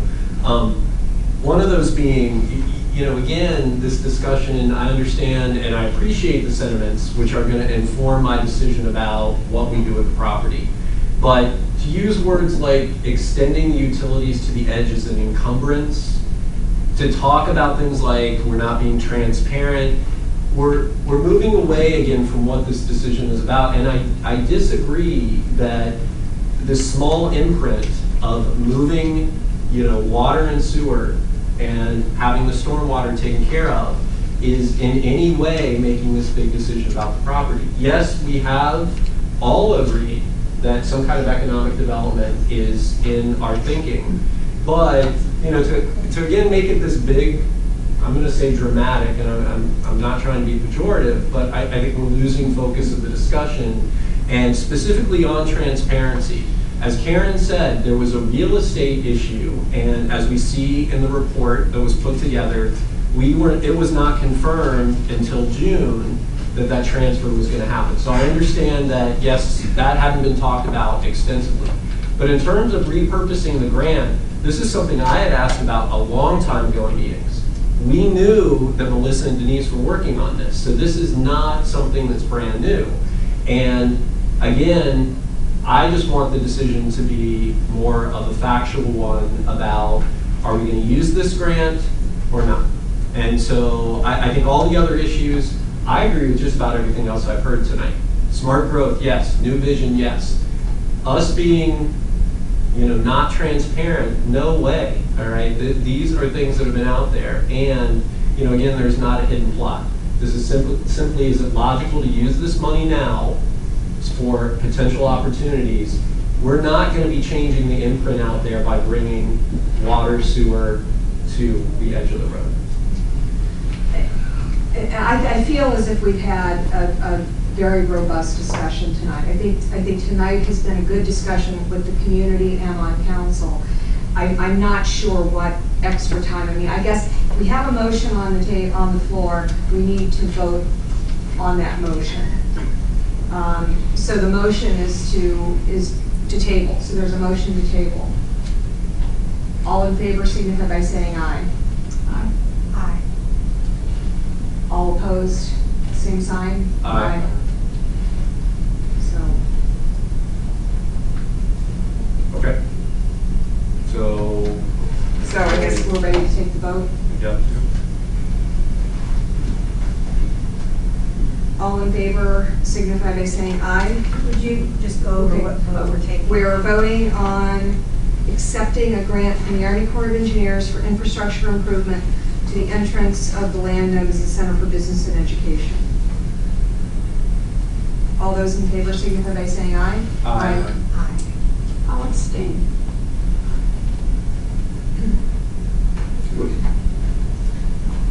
Next piece of legislation is Resolution 2016-41, title only, please. This is consenting to the annexation of 422.106 acres of land, more or less, in Miami Township, Greene County, Ohio, to the Village of Yellow Springs, Ohio, pursuant to a petition filed with the Board of County Commissioners of Greene County, Ohio, as provided by Ohio Revised Code Section 709.023C. So this is, I don't know, Chris, if you need to see, this is basically us. This is the annexation of 4.22 acres of the Glen. It has, oh, can I get a motion? I don't know why I keep forgetting that. 422, not 422. I said 422. I did say that. Okay, we have first and second. Okay. So it's about annexing 422 acres of the Glen. We've gone through the process here of accepting and saying we'll do that. It's gone before the county commissioners and they have approved it, so now it's coming back to us to basically say we're accepting it. Anything else needs to be said, Chris? No. Any questions or comments from anyone? I'm getting some of my papers mixed up here. So maybe what I'm going to ask about is not for this resolution, but 2016-44. And I'm going to actually ask that that be read next. Is that for this property? Yes.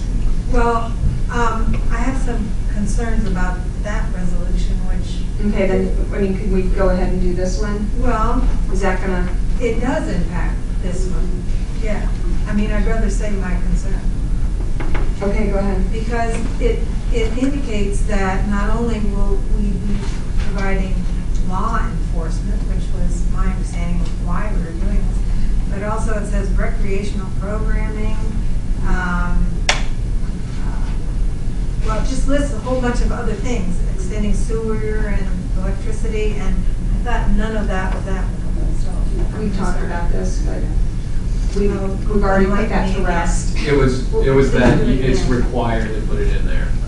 And then Chris. And we have to think about it. Yeah, and if you look at section 1 of that resolution, 2016-44, it also says or made available.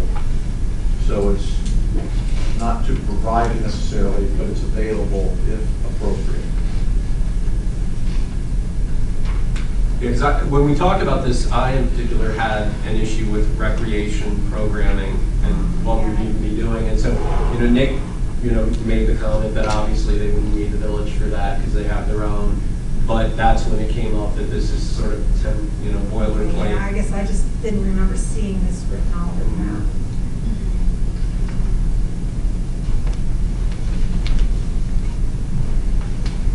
I think we're already providing some utility services out there. We are. To some areas. We are providing some utility services, and this was a concern that Jared had early on. Technically, we are required by law, as Chris said, to make the utilities available to them. That doesn't mean we have to run the lines out to them for water and sewer and all of that, and it was part of the discussion that we had with Nick, that is not an expectation that the Glen has. But it's potentially an opportunity. I mean, I don't know that it's necessarily a negative anyway, as long as we're not footing the bill. But, so are you going to be okay with this first one? Are you okay? No. Is this why you're not okay? Yeah,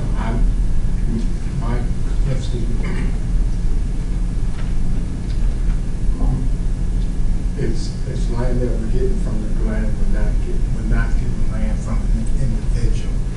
So an individual can say anything, but in the future, for the village, the organization can say something else. And that's what my concern is. You know, I can stand up and say today, because I'm the director, I'm going to want it, but what's the future? I'm not going to do it out that way. But I think, given the fact that this land has a conservation easement on it, I think that there isn't going to be a lot of development pressure. I mean, I don't think that it's not going to become a residential development that would need recreational facilities. I think that there's probably less risk with this piece of property than there would be with this annexation than there might be with other potential annexations. Jody, comments? Chris, can you just maybe clarify, like, what is the implication of this? You know, so, I mean, let's just pick apart recreation programming. I mean, does that mean we have to, I mean, do we have to create a special program, or it's just, I mean, what the village offers you have access to? I mean, what does this actually mean? The latter, what the village offers you have access to. I mean, the idea being is that remove the context of the Glen, which has restrictions on the use of the land because of the conservation easements, et cetera, et cetera. If another piece of land were brought in under an equal protection theory, the property owners would have the rights to the same privileges that other villagers would have. So in the context of the Glen, it's different because everyone knows what the Glen is for. Part of this plan to annex was related to a furtherance of the goal of conservation of the property. And this is standard language that one sees in annexations.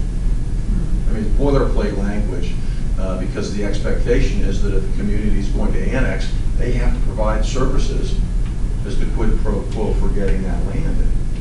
So, let's say currently, like street lighting's here. Can I demand that a street light is put in front of my house from the village? Well, let's put it this way. If you want to pay for it, I mean, that's part of the discussion. Okay. So it doesn't come for free? Right. I mean, even when we're talking about utilities, water and sewer, as I said, they have some utilities out there already. It doesn't say that we're going to extend those lines. And again, you know, we're actually, you know, wanting. I mean, it's in the village now. I don't know that we would have a problem extending utilities there if there was, you know, if they paid for it. So, and we'd have more customers, just like we were talking about with the Center for Business and Education. It would potentially give us more revenue from those utilities. So I don't necessarily see that as a negative. And the parks, I mean, I can't imagine the recreational services. I mean, we don't have parks everywhere in the village. We have a couple of them. You know, I mean, so that certainly isn't something we have to provide. We don't provide recreational services other than a couple of parks.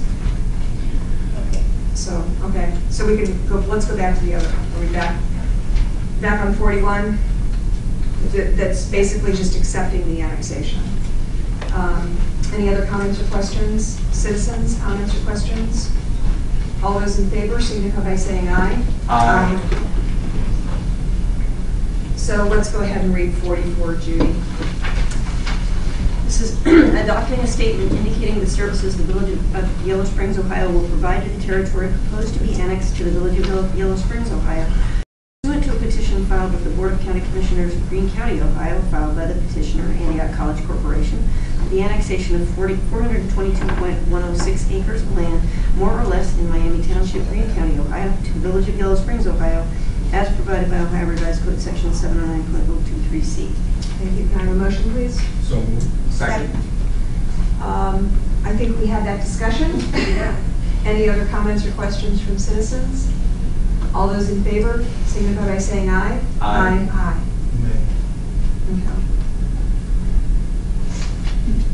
Okay. Okay, now we'll go back to resolution 2016-42. In entirety or title? Just in title. This is authorizing the village manager to submit an application to the Yellow Springs Community Foundation to support the cost of the fiber needs assessment. Can I have a motion, please? Second. Patty?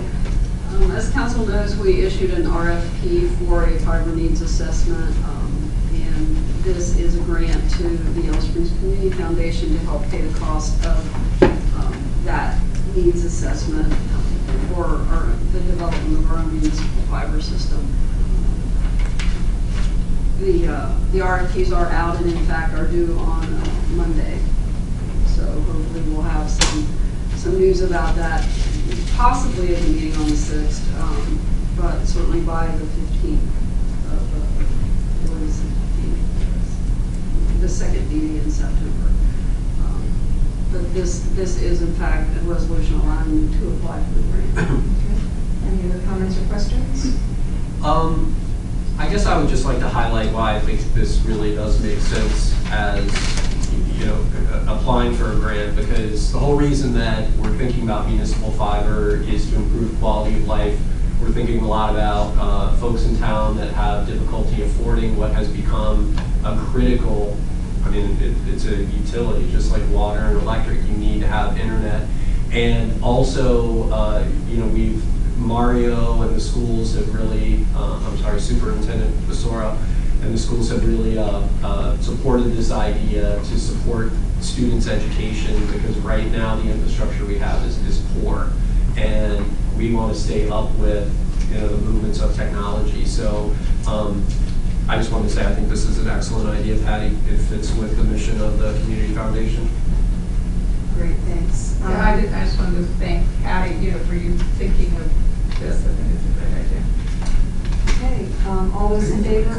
But if we don't get the grant, we still want to forward, right?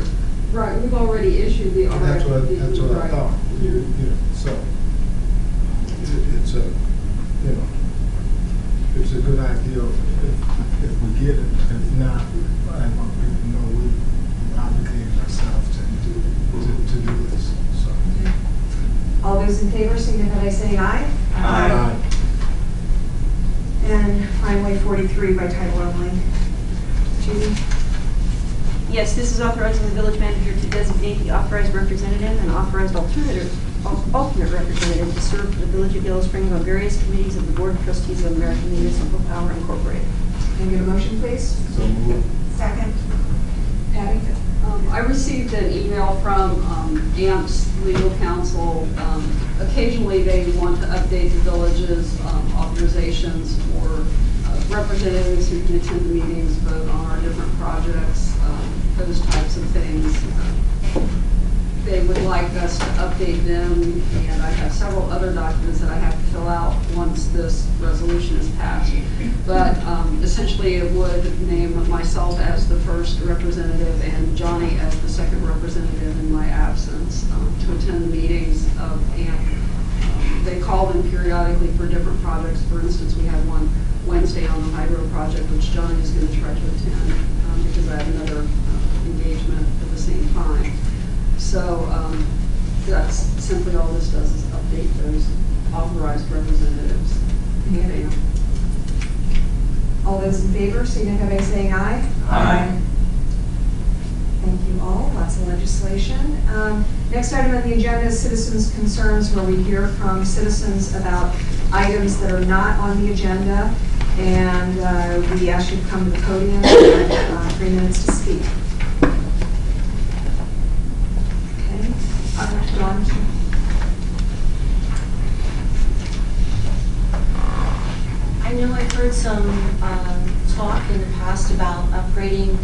toddler playground that's out here by the skate park.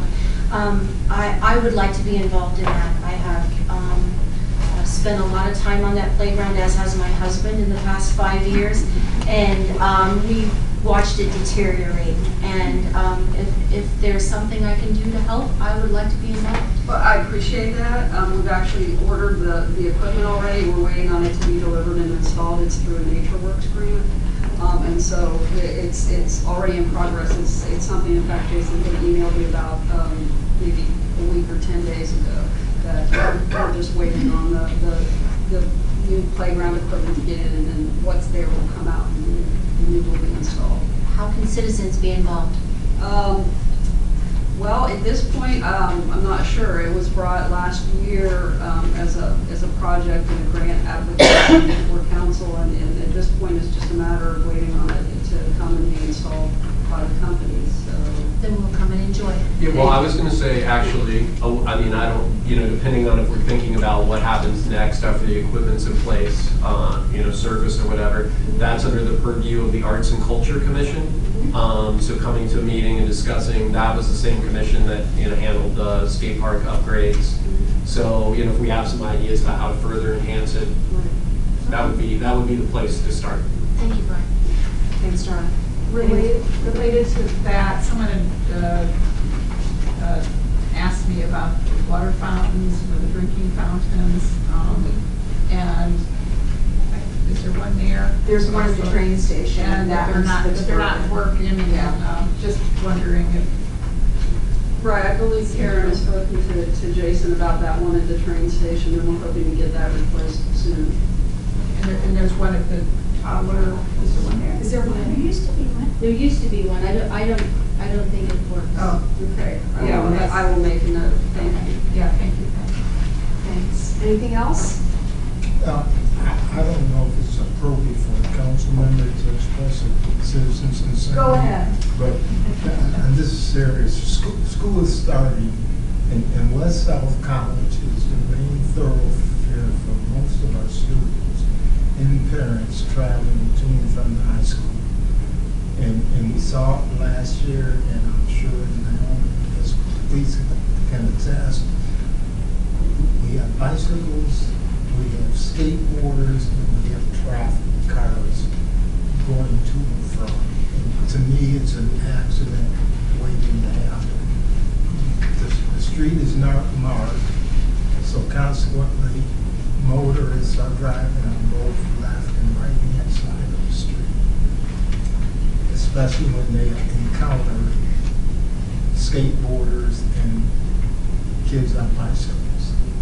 So I would like for the village and the police to take a look at that to see how we can correct that issue. At striking it or marking it? Well, no, I don't have a solution.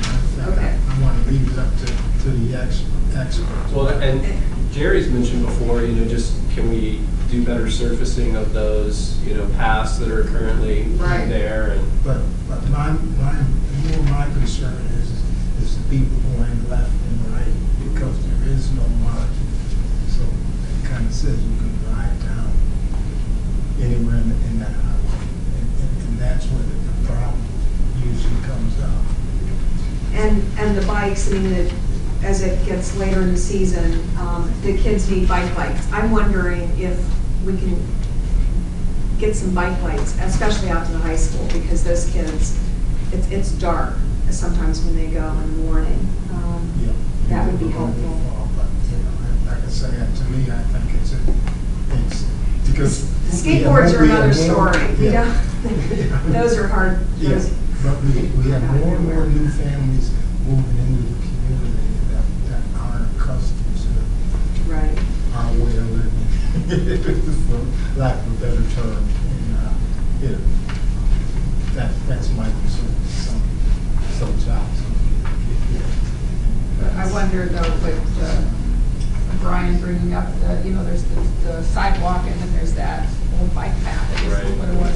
I don't know if there is something simple that could be done from. I had talked to Jason about potentially putting it, because Jerry had brought that up once before, and I had talked to Jason about potentially putting something in his budget to try to resurface that so it was available for the bicycles and skateboarders and as opposed, and then the sidewalk is there for pedestrians. Yeah. I don't think they'll use it. Before we do that, I would like to have some conversation with the students to find out if they even use it. I think that they will stay in the street. I think that, and I just think they will. I think they'll ride in the street. They ride their bikes and their skateboards down the middle of Xenia Avenue, so I don't know why they wouldn't. Well, they're not allowed to use the sidewalks in downtown. Well, they're not allowed to use the sidewalks anywhere. Sidewalks, you're not allowed. Right, so that's why they're not using them, but I'm just saying in that area, they've got that separate, you know, it seems to me like some would. I do wonder, just because I mostly bike, and I mean, you can't bike on those. I mean, they're just all cracked and. I would like some, before we just put money into asphalt, I would like to look at those, and unless we can do it really inexpensively. I just don't know that I think those are the best solutions, that those separate, it's not really proper protocol right now in these days for bike cycling. I mean, I think they're not contiguous, they're not really connected into anything. Well, my thought would be start with Eric Oberg, have him take a look, and and Chris for that matter. So yeah, I'm not even sure how you get on them. I mean, if you're coming from down Xenia Avenue, I don't even know how you would access it. So I would like to find a cycling expert to look at it. I think that's a good start. Okay. Anything else? Okay. Moving on, the next item of business is the utility rate discussion. I expect that a lot of the folks are here to talk about that. We obviously have heard a lot from a lot of citizens about it. I know that our staff, our finance staff, has been fielding a lot of phone calls. They've been working really hard. Melissa provided some amazing documentation, answers to a lot of questions, process document, going through, everything, a timeline of decision making on the rate increases. The one thing I would say, we actually have a couple of experts here, so we'll want to hear from them. What I would really like to say, first of all, though, is to please, we appreciate that the people that are coming and calling staff and trying to get answers to their questions, but just be kind when you talk to them, please, and to understand that they're as anxious as you are to get answers to questions. They want to answer your questions. They want to help you out, and that's what they're there to do. So I will turn this over to Melissa to go through all of the work she put together about this subject.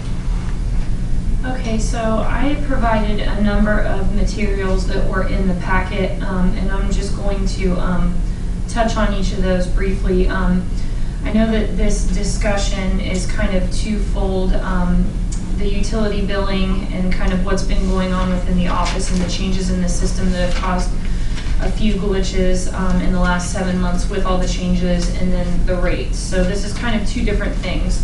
So I'm going to go through everything that was put in the packet. Some touches on the rates, some touches on the utility billing software changes.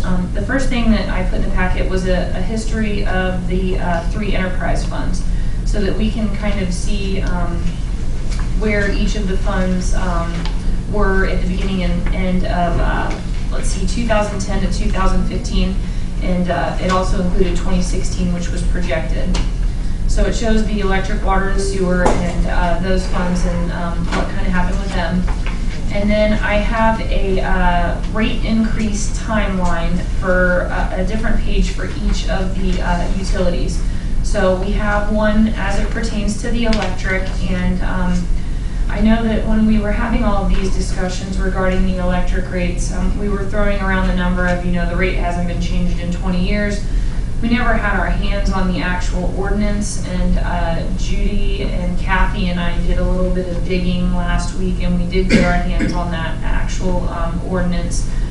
and it was dated September 7th, 1982. So those were the same rates that were in effect until we changed those in April of this year. So this is a much shorter timeline because there has been no change in 34 years until the present year. The second timeline is as it relates to the water. I took this one back to 1997 when the first 5-year rate increase was put into place by council. We did another rate study back in 2008 by a firm called Wolpert. And in 2009, there was a recommendation that Wolpert gave. They gave 4 options to council, anywhere between do nothing, all the way up to just, do one increase, do multi-year increases, different rates. So council then in 2009 took the recommendations given by Wolpert, and they decided on a 5-year ordinance. Which was actually coincided with option number 3 that Wolpert had presented, which was on that timeline in the packet. So there was another 5-year ordinance in 2009 that went into effect for January 1st. And then what happened in 2014, there was another ordinance that was passed effective April 1st. And it was an 11% increase instead of the 3% increase, which was originally passed with the December 2009 ordinance. There was another ordinance in 2015, which raised them again 10%. And then there was another rate study that was done by the Rural Community Assistance Program. And council held a work session to discuss that. And then in 2015, November 2015, they passed the last rate, the rate increase ordinance in which we are feeling the effects of today. So that began in January of 2016. It is important though to note that we were still on a quarterly billing system back then, and since we bill in arrears, the April billing that everybody got would have been the first real full one, so that would have been for January, February, and March. So that would have been the first full realization of the rate increase, which a lot of people didn't notice at the beginning of the year because of that quarterly billing system. So again, the sewer timeline kind of coincides with the water. This one was taken back to 1990. It is important to note, though, that there was an increase for 1 year in 1990. Then again, there was another increase for 1 year in 1992. So there was a year gap in between increases. And then from 1992 to 2001, there were no rate increases. And then in 2001, they did another 5-year, or they did a 5-year increase. 2002, they repealed the 2001 ordinance, and they decided not to increase it for another year. So the 5-year that they put in place, they decided that they were only going to, that they were going to extend the first year of that again into a second year. 2004, they were going to push it to January instead of August, a rate increase. And then the Wolpert study came into play, and they presented their findings to council, and council took no action. They decided to do nothing and no increases. So then RCAP came in September of 2015. They did the water and sewer increase, and council took their recommendations and put in place a 5-year ordinance in November to start in January. And again, that full realization would have happened in April for most folks. The next thing that's in the packet is utility billing changes and moving forward. I color-coded this for ease of reading. Water is blue, electric is red, and things that were very general that applied to all the utilities were put in black. So it goes through what changes in the utilities have occurred just since January. In January, we had the water and the sewer rate increases that went into effect. Also in January, we had an electric meter changeout program or project that started to replace 2,100, almost 2,200 meters in the village. And then in February, there was, I don't know if I should even go through this entire timeline. Do you all want me to go through all of it? Okay. Basically what this says is there was a tremendous amount of change within the utility office in 7 months. And as a result, we have a very archaic billing software. If anybody is ever asked to see their history printout, I and the other two clerks will take a highlighter and color code it so that you can even read it, because it's really difficult to read. So our utility billing software is very dated. We put a massive amount of change on this billing system in a very short period of time, and we followed very close instructions by our utility software company when we were making these changes to what needed to be done in the system. And lo and behold, something on a back end somewhere would go awry that we wouldn't be able to identify until, we were running the bills. And a lot of people say, well, can't you catch that before you send the bills out? We would run what's called a trial billing, where that's our trial run, and we would look at the bills, calculate them out, everything looked fine. As soon as we hit basically the go button to make them an actual, we'd have issues. So we couldn't even detect them in the trial billing. So I think that there was 1 month back in, I think it was March, people got 2 bills because we would catch them after they went out and we would have to redo them. So there's a whole timeline, but that's kind of the long and the short of it. I also have another document in here about if you have concerns for your utility bill. And I know that a lot of people submitted their utility bills in the packet, and unfortunately, we can't go through all those individual utility bills in this space today, but I did have the utility billing clerks look at all the bills that were submitted, and they are calculating right. And that should always be everyone's first stop, is to call in or to visit the utility billing office. We do have extended hours. They are answering customers coming in person from 8 to 3, but they do answer phone calls from 7:30 to 3:30 p.m. Bills were due today, and I think it is important to note that when I touched base with them downstairs before I had to come up here, they had 68 messages on the phone because there was a steady stream of people. And so if you tried to call today and you had a question about your bill, they will get back with you tomorrow. But there was a line of people all day long from 8 to 3 today, or actually until 6 today. So if you did try to call today, they will get back with you. So first stop is to get a hold of them. They'll look at your bill, they'll recalculate it. I created an Excel spreadsheet that shows all of the math and calculations behind somebody's utility bill if they don't understand how to calculate it on their own, or they want to see our math and how we got to that bottom line. We've also been sending out meter readers and electric and water crew staff for 3 weeks straight, rereading meters because people feel like some of their readings may have been off. So we've been doing that, and we have found where some meter readings, did need to be adjusted. One of the main reasons that we've found that affected a lot of people is if your account number started with a 3 and your meter was not read in June, which should have been your catch-up bill.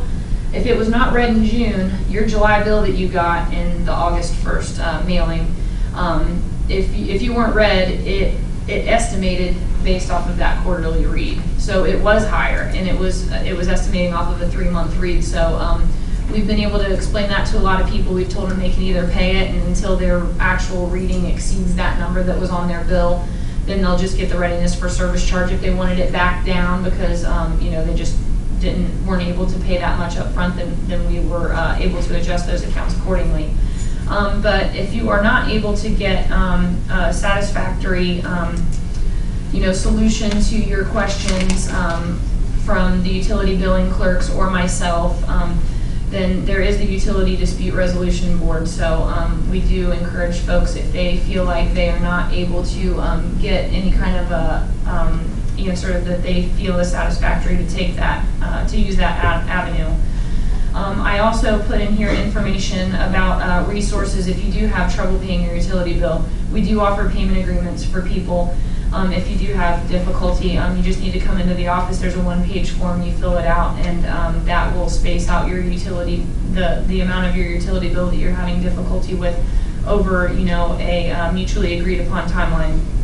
We do have level billing that we offer for all of our utilities now. We didn't offer it for water and sewer because on the quarterly system, it was basically a level billing where you were billed the same amount for 3 months until you were ready again and then caught up. We also have a whole list of external agencies that are able to offer assistance as well. That information is also on our website that you can take a look at. But I do want to note that the clerks down there work really hard, and the system that we are working within has been very difficult and unable to handle a lot of this change. And Our goal is for those bills to be 100% accurate all the time, and if we feel like there's any type of issue, we identify it as soon as we can, we fix it. We noticed that there was a slight issue that affected about 100 customers, between 75 and 100 customers this month, where their bills were a little bit high, and it was because if they weren't read in June, they were Route 3, the amounts that they were paying towards their bill, those estimated months, it wasn't all of them, but it was just some of them, the credits were erased from the system. We were able to identify that when one customer came up, questioned their bill. We found that.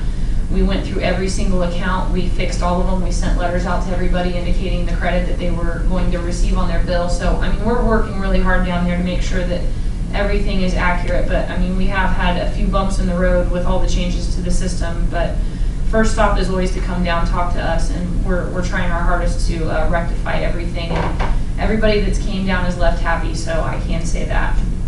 There's also some information in there about calculating your utility bill. I actually I had to do a seminar on this one time because when we were on the quarterly system, it was impossible to calculate your water and your sewer on your own. It was incredibly difficult.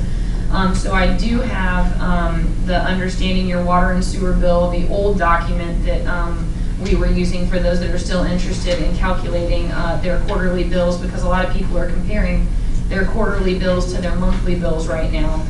So I did include that document, which I think it's like 5 pages long, how to calculate your current utility bill under the new monthly system for electric, water, and sewer. It's 1 page, super easy. So all of that information is in here for you. I think that the last point that I really want to express is a lot of people are saying the increase isn't 30% for water. The increase for me was like 300%.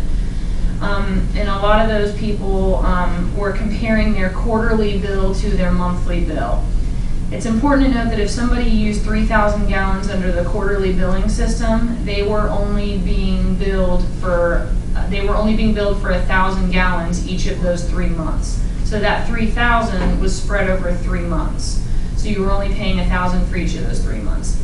And they are comparing those bills to if they used 3,000 in the monthly system. That's one, it's triple the usage, and two, you're paying that all at one time versus paying 1/3 of it as you were under the quarterly system. So I know that some of the people that had submitted their utility bills into the packet, that was the case. They were comparing a quarterly bill of the same usage to a monthly bill of the same usage. And everybody that did submit their bills in the packet did calculate correctly, so I don't know if I mentioned that before. So I know that I've went on and on about this. There's a lot of information in the packet. I've been explaining this to people, for 3 weeks now. So I'm fully prepared to take any questions that anybody would have, citizens or council. Council, questions? John Courtney is here because there's also been some question about the electric rate increase, because the electric rate is much more complicated than the water rate. So we asked John, because he's the one that did the report, that did the recommendation for a couple of things. One, to go to a flat rate where we had a tiered rate previously, and the other is just the rate increase in order to get our electric utility back into the black. It had been running in the red for 2 or 3 years, so we needed to get it back into the black. So John, could you just take a couple of minutes and just talk about what goes into that electric rate? Yeah, sure. And I think maybe from reading some of the correspondence the council received, I think probably one of the biggest points of confusion is the fact that, and I think Judy's actually got the old rate up there on the screen. Your old rates, which again hadn't been changed for 30 some odd years, with the exception of the power cost adjustment, your power cost adjustment was projected to be in the neighborhood of roughly 4 cents, which is actually almost where it would have been this month had you not changed the rates. And so one of the things you did as part of the rate change was to roll that power cost adjustment into the base rates and get it back down around 0. And so when people look at the base rates, the old base rates that were 7 cents, 6 cents, 5 cents, you need to keep in mind the fact that on top of that, they were also paying a power cost adjustment that would have been nearly 4 cents a kilowatt hour this month. And under the new rates, that power cost adjustment is actually a negative 0.2 cents. So even though the base rate went to 11 cents, that seems like probably within a 12% or 12.7% increase. The reality is they were paying the old rates plus the power cost adjustment, which was approaching 4 cents. So I think that's probably one of the things that people need to keep in mind, that when you're comparing the new rates to the old rates, is you've also got a power cost adjustment that's basically gone down by almost 4 cents a kilowatt hour. So. And again, I'll be here to answer questions if people have thought they'd like to raise. So. I do think that it's worth noting, though, with the electric, I had one of the utility billing clerks on vacation, so I worked the window the first week of August when all the bills hit, along with the other clerk. So I was fielding all the phone calls. I was at the window with all of the customers, and I very quickly found out, everybody wanted to say, oh my gosh, my bill increased so much. These rates, are just crazy.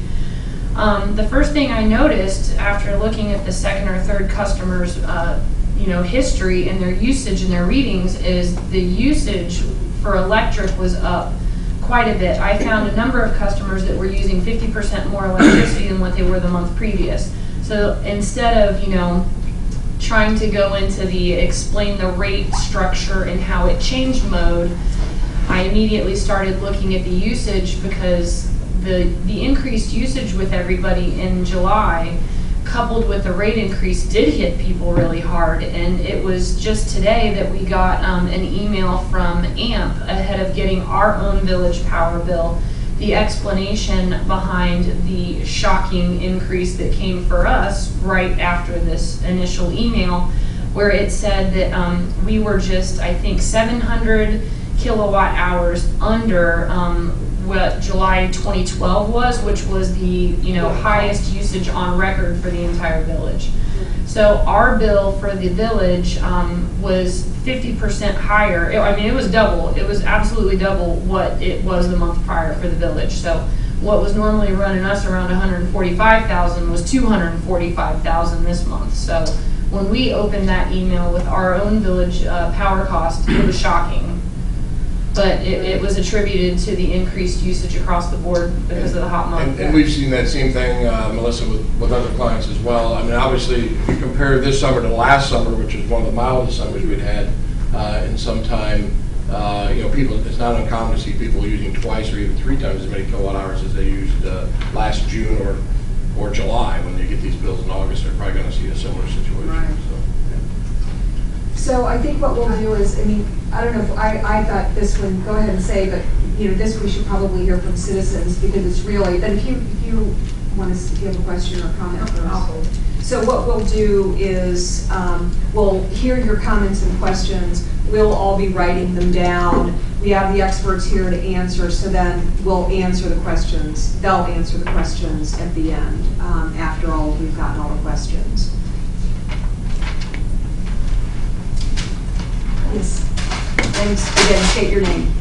Sabrina Jewett. And while I appreciate all the information and all the numbers and all I can look at is a $511 bill. And that's what those are the numbers I keep hearing and seeing in my head. It's a $511 bill, which I've lived here for 35 years. And I can't begin to imagine. And I had a lovely discussion with a lady in the office. I think her name is Nathalie. Nathalie, yes. She was wonderful and caring and kind, and tried to help me explain. I've got all this information, which all I keep seeing is $511. Now, and maybe it's, and then I did get, I must have been one of your number 3, customers where it went down to almost $400. I guess in some respect I should be grateful for that. However, I just keep thinking of all these folks that I talk to who say, now my rent's going to go up because my landlord has to pay these high utility bills. I can't live here anymore. So who's going to go to Tom's to the grocery?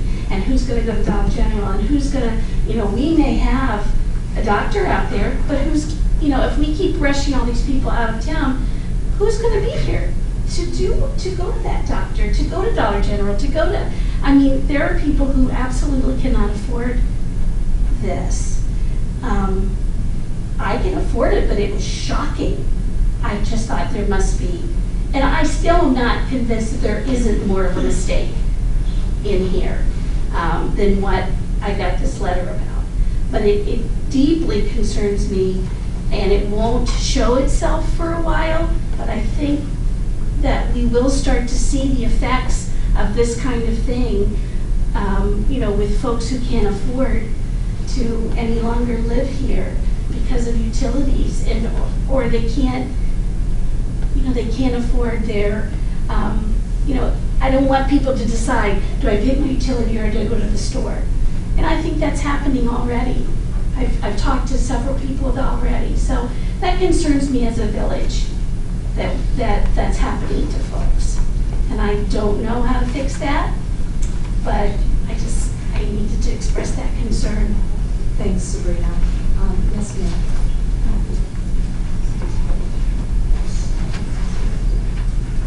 Hi, my name is Shonda Sneed. I've been a resident of this community for 40-something years. I was shocked with my village bill, 300 and something.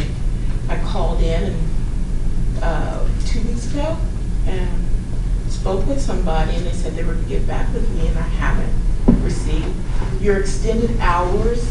Well, still I work.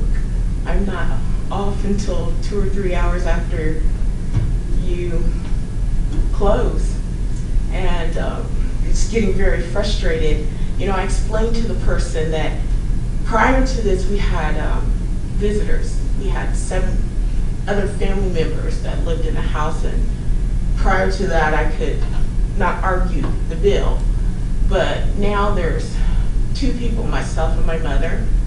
I don't get home, regular time until after 5:30, and still I gotta run around and still do things, and my mom's gone. And they said they were gonna send somebody to read my meter again, which they couldn't find. I had to explain where my meter was. I explained, there's basically nobody home, and I got everything on timers, and I have lights that, cost saver lights, bulbs.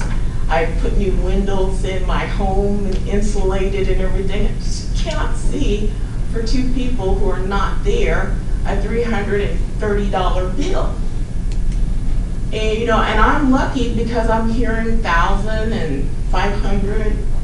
I just can't see that when I'm very conscious with, what it was of making sure that, nothing is left on. You got, lights are not turned on, everything is like, I'm one of those people that, I dress lightly today, but I'm cold all the time. My air conditioners usually set on 76, 75 is the lowest that we can go. And I just cannot see that bill being that high. So that's what my concerns is. Please, you said that someone contact me. Maybe I'm one of those other people, but I haven't heard. And I don't yell and I don't scream because it doesn't pay to do that. But I would be more than happy to talk to somebody like that. Just can't see it. Thank you. Anyone else? Mariah?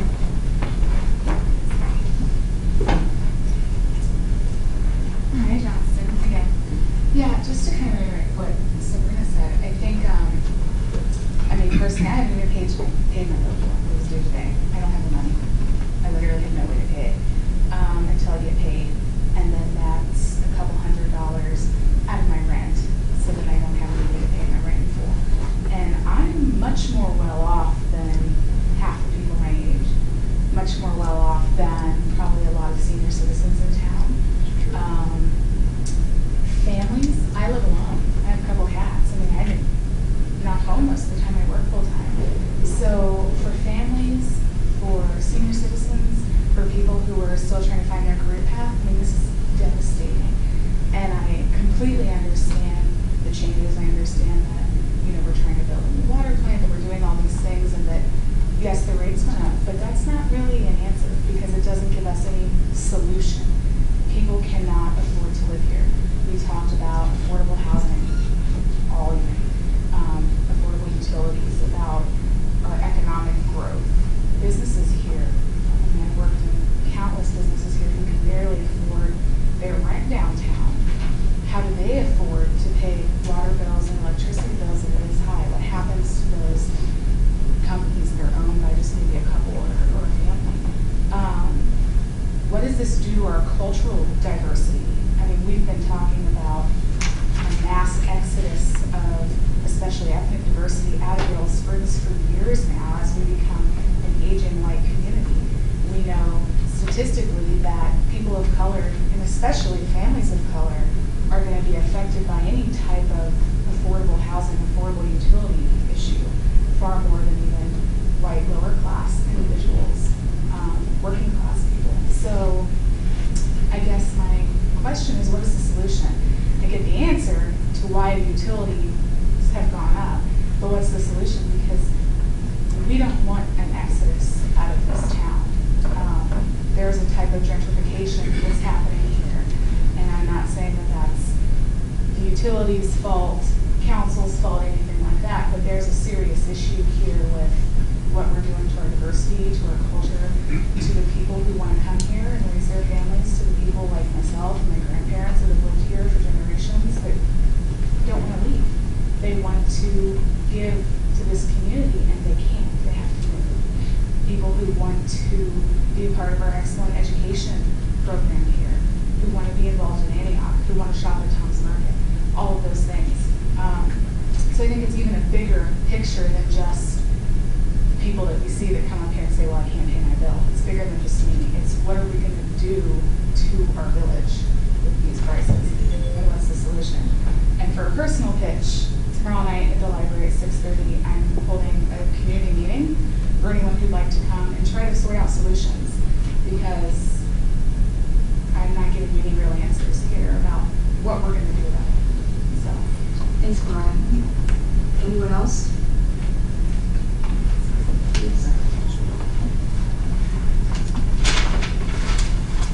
My name is Patrick McAfee. I'm pretty new to Yellow Springs. I've only been here a couple of years.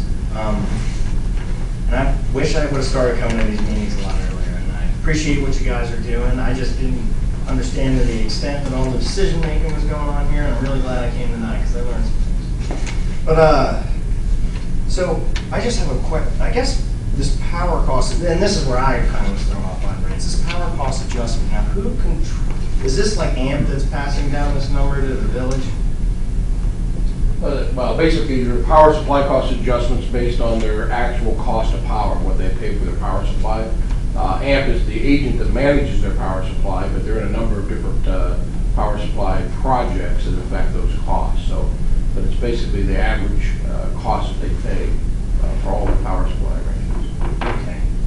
I'm sorry, I'm just not exactly clear, but is like the village the one who determines that rate then? Well, it's calculated on a formula that's set in the ordinance. Okay. It's not an arbitrary number, it's based on Right. actual calculation. And I figured there was, it was based on. Yeah, it's based on a 3-month rolling average. I think if you look through there, you'll see a sample that shows the calculation under the old and the new rates for the power cost adjustment. Okay.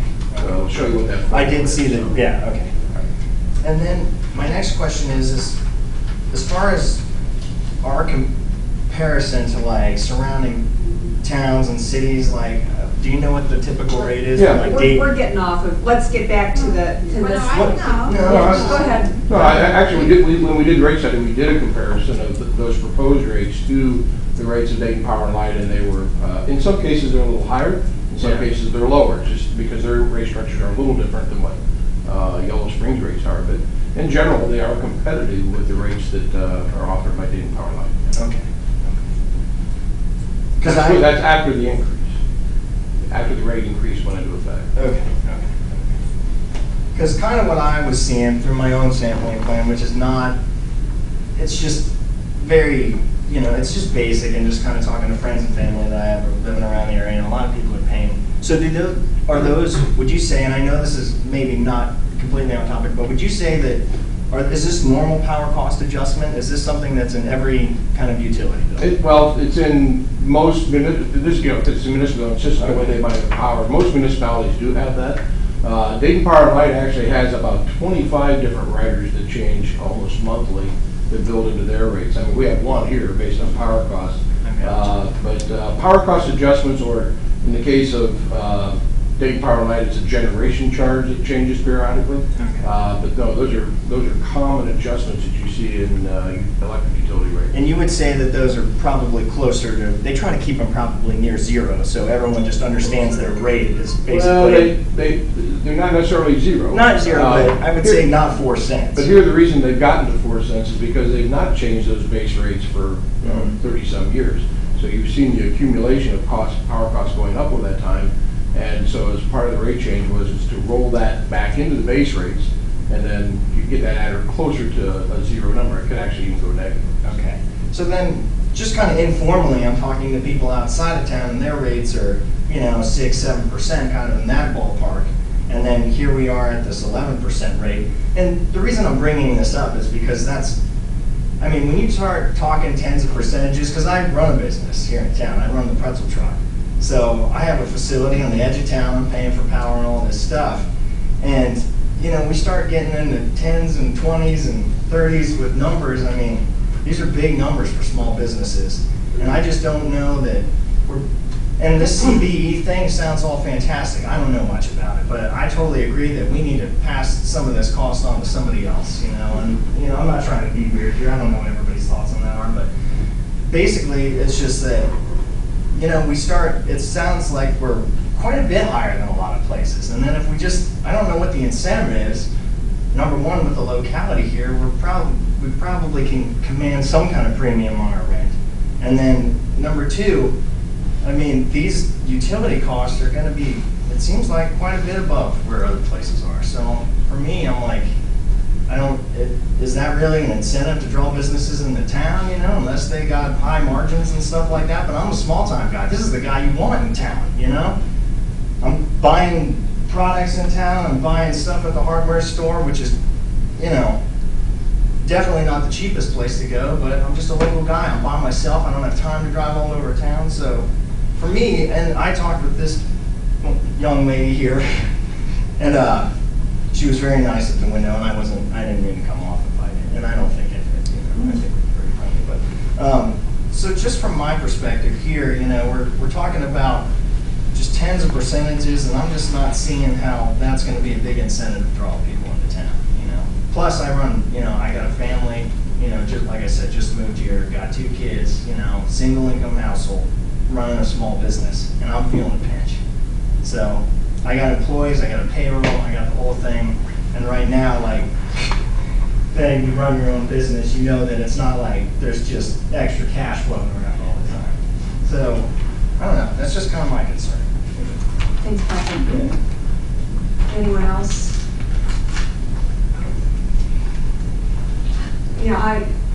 Patrick, you say what we all feel too. This has been a huge struggle for us. Raising the rates, we did think about it and talk about it.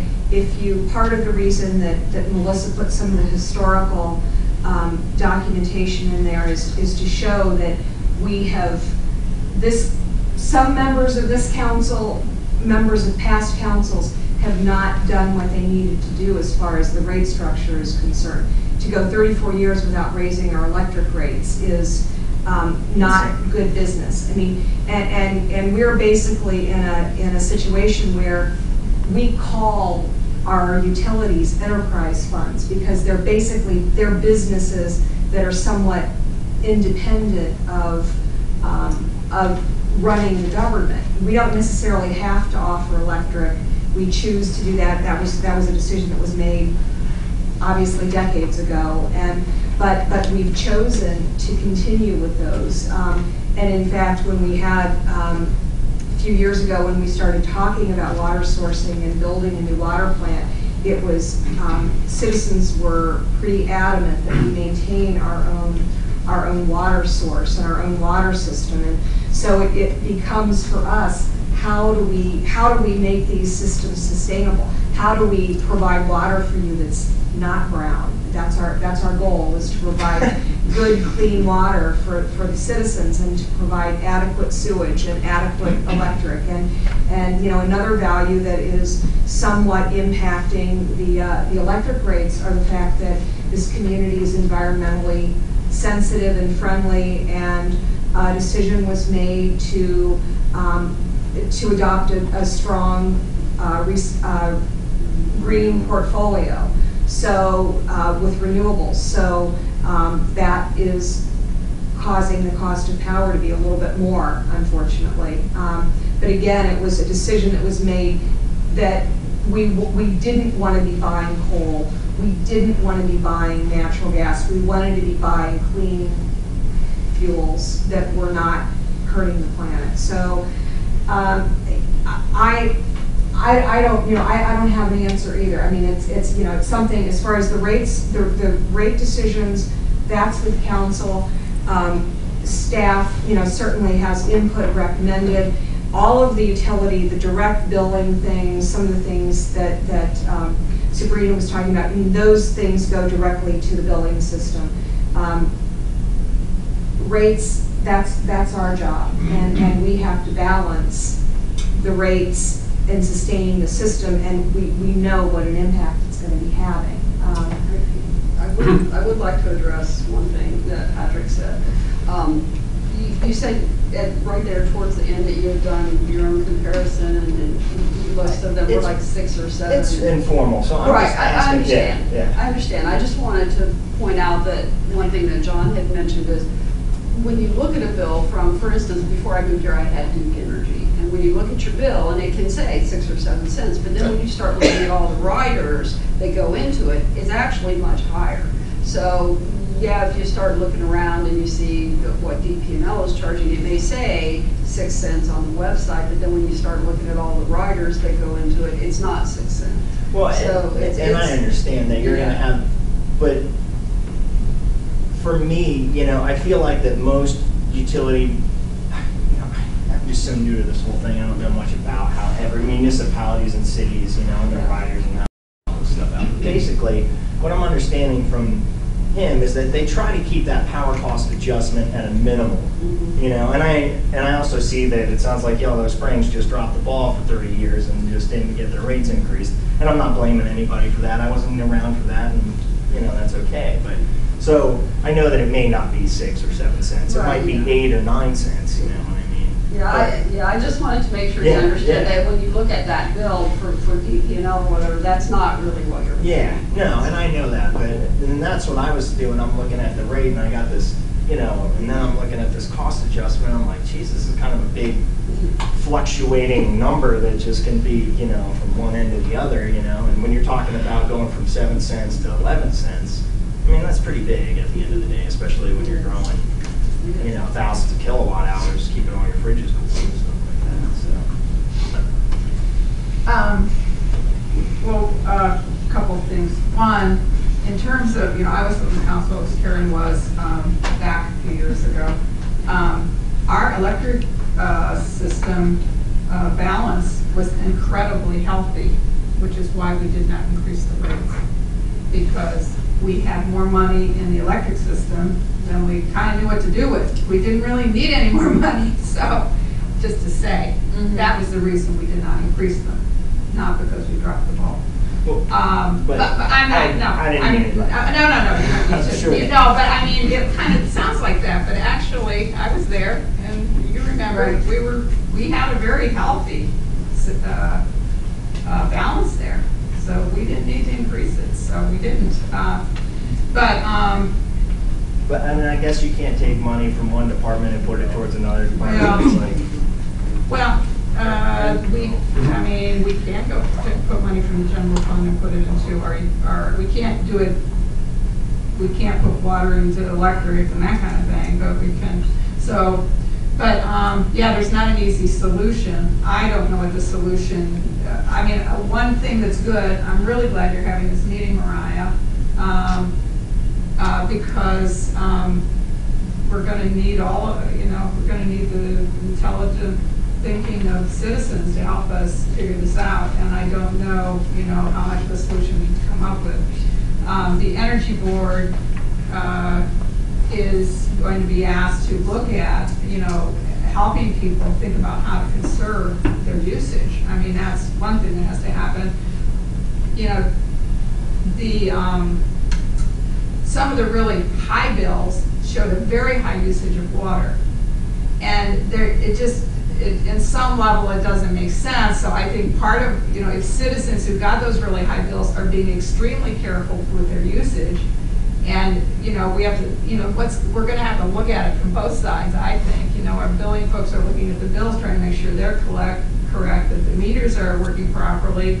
One thing that Melissa didn't mention that's in her paperwork, if there's a real question about the meters, although Patty assures me they only get slower as they're older, but if there's any question, are they really malfunctioning? Because, you've gotten some extraordinarily huge amount of water that says you used, and there's just no way. You are absolutely certain that there's no leaks, and your children are not using the water, there's nobody home all day and all this stuff, and you get 35,000 gallons, then you think something's wrong here. So that is an option. However, although it's our policy that if there isn't a problem, you actually were using 35,000 gallons, then you would get charged to have it looked at. But it's what, $50? I thought I saw. That's not a huge amount of money, but that is an option.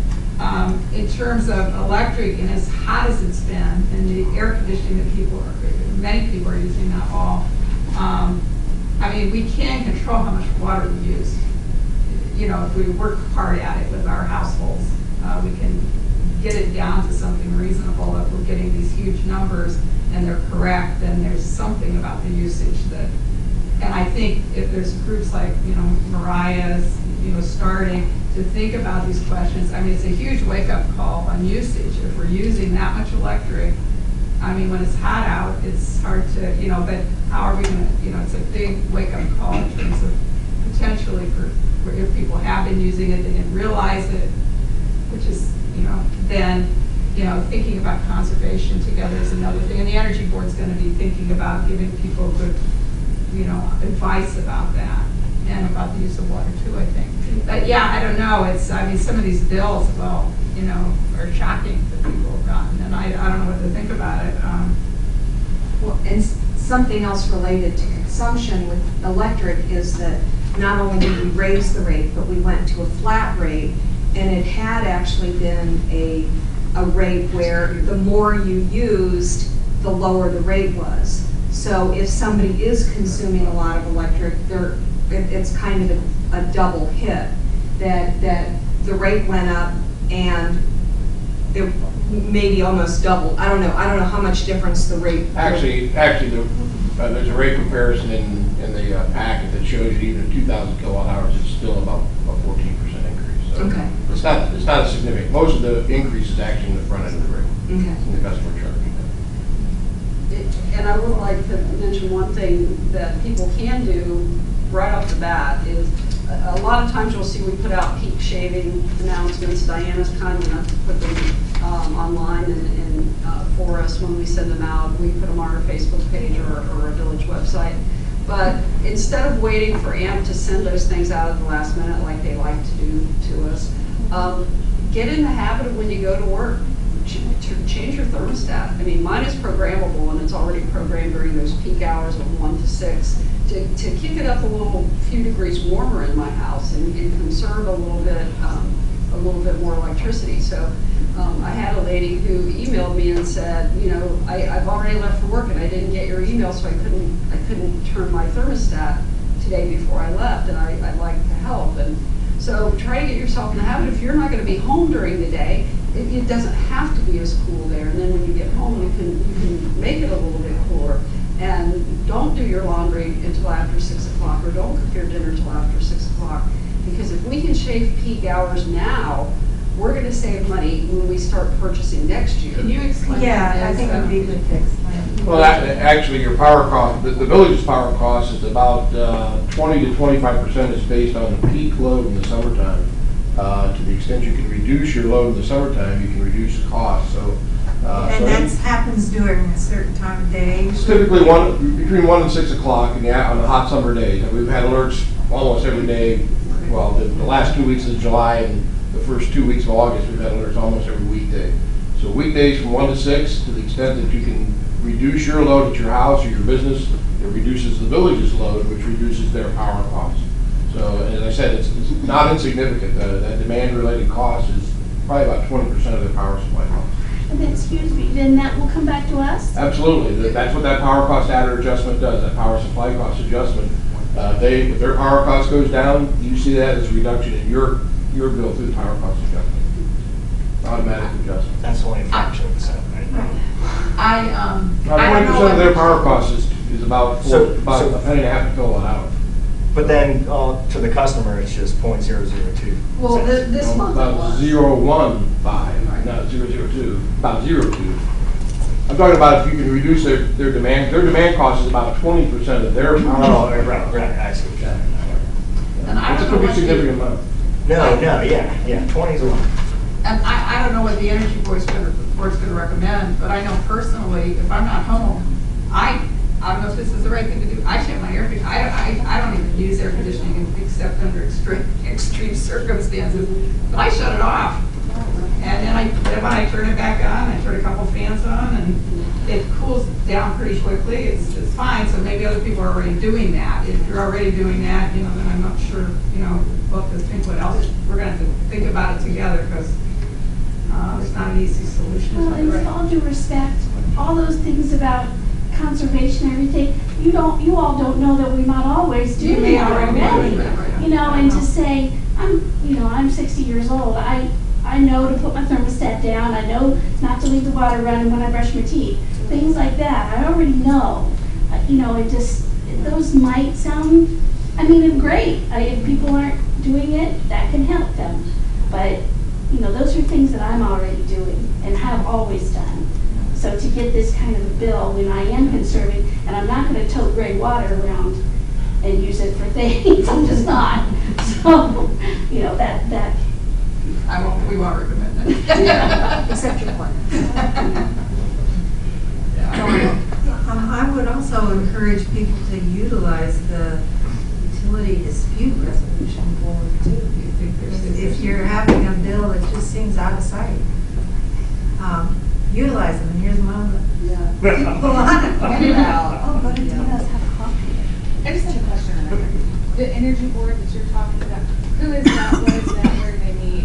I just don't know everything. It's a commission of the council. It meets once a month, and they haven't met the last 2 months in the summer because members were away. But they're going to, I'm sure, start back up on It's the third Tuesday of the month at 5:30. It is at 5:30 Here. Is it in this room or in I'm thinking again of the populations that I wrote in about, critical populations who maybe have oxygen concentrators or who maybe just need to be in an air-conditioned environment and maybe can't afford to do it, or maybe they want to take advantage of the peak shaving opportunity. Can they come to the village building and just chill?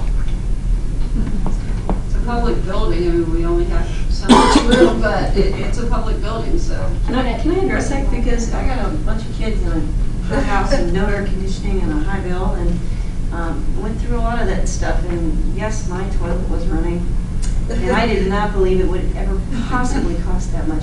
Yes, it does. I found out much to my chagrin. But the cooling tank library is the best place in the entire world, and that's where you go when you go to the pool. That is what we do. We do not go home. Most of us forget. We go to the library, we go to the pool until it cools down enough to go home, and that's how you do that. The other piece is too that if you've got those bills and you've got a market increase and you're on that line where things are extraordinarily difficult, it may tip you into a category where you can go to Job and Family Services and say, these are my bills, and this is my income, and I have kids or I'm above a certain age, and you can receive help with those bills. So I wouldn't write that off. I would absolutely keep those bills and keep your costs and consider that as an option. And it may be a no, but it's definitely, if you're on that line, you may get some assistance with that. Just really quickly, I know everyone's turn. Oh, I'm sorry. Well, maybe I could do do the utility roundup blurb.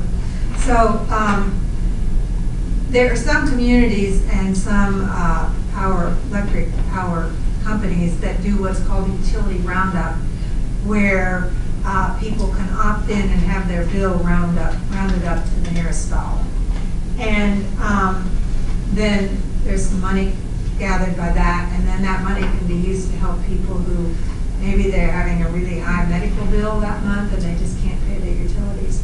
So I've done some research on it, and the idea was actually first suggested by Chrissy Cruz at an HRC meeting.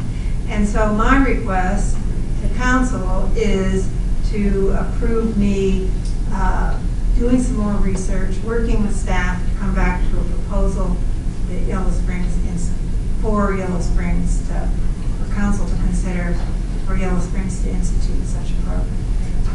I thought we gave you that at the last meeting, but I think it's great. I mean, I think you should. Okay. And I would like maybe at some point for you guys to work with the Energy Board though too, because I mean my feeling is that I think it's a good program to consider, but it's a little bit of a Band-Aid if we're talking about people month after month sustainability.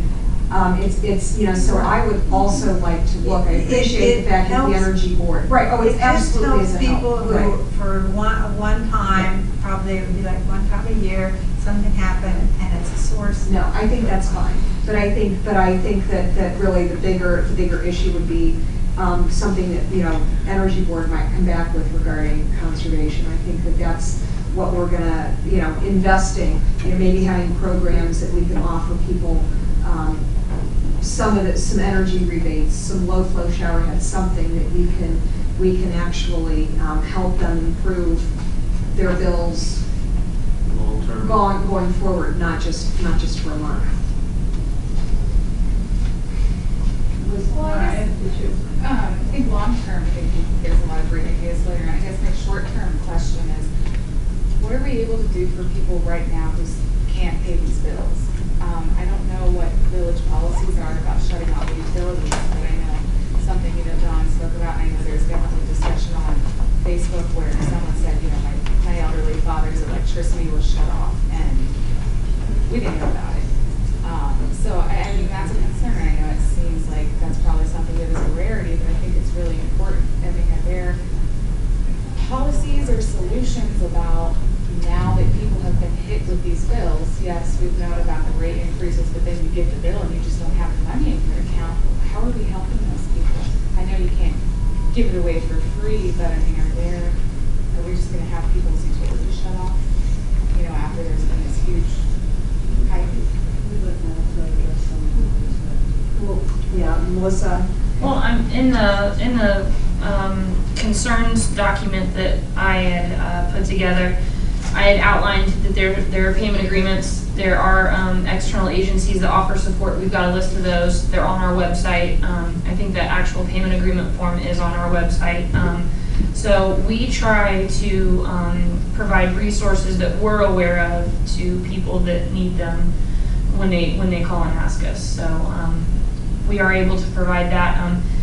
I mean, there's very limited things that we're able to do, but I mean, a payment agreement is, you know, that's huge. I mean, you can stretch it out for over 6 months if you need to. So payment agreement and then external agencies, I mean, those are the two options that we can offer people.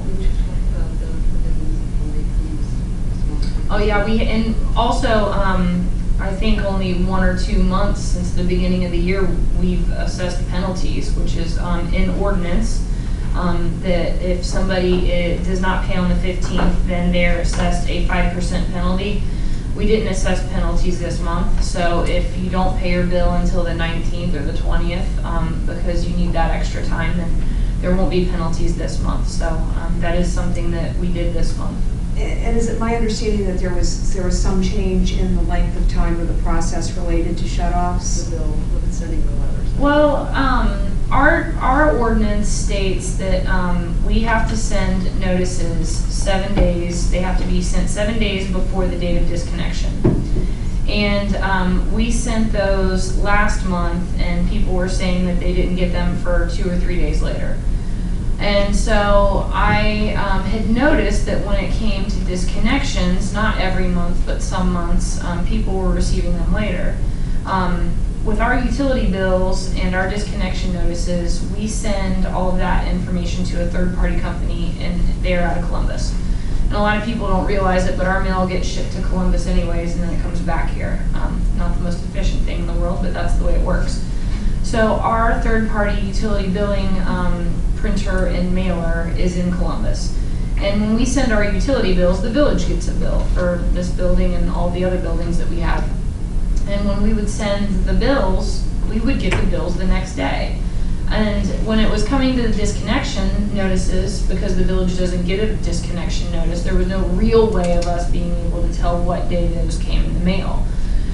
So we are actually doing a test this cycle for the disconnection notices. We've got an option to send, if a tenant of a rental property is on disconnect, then the owner would get a notice.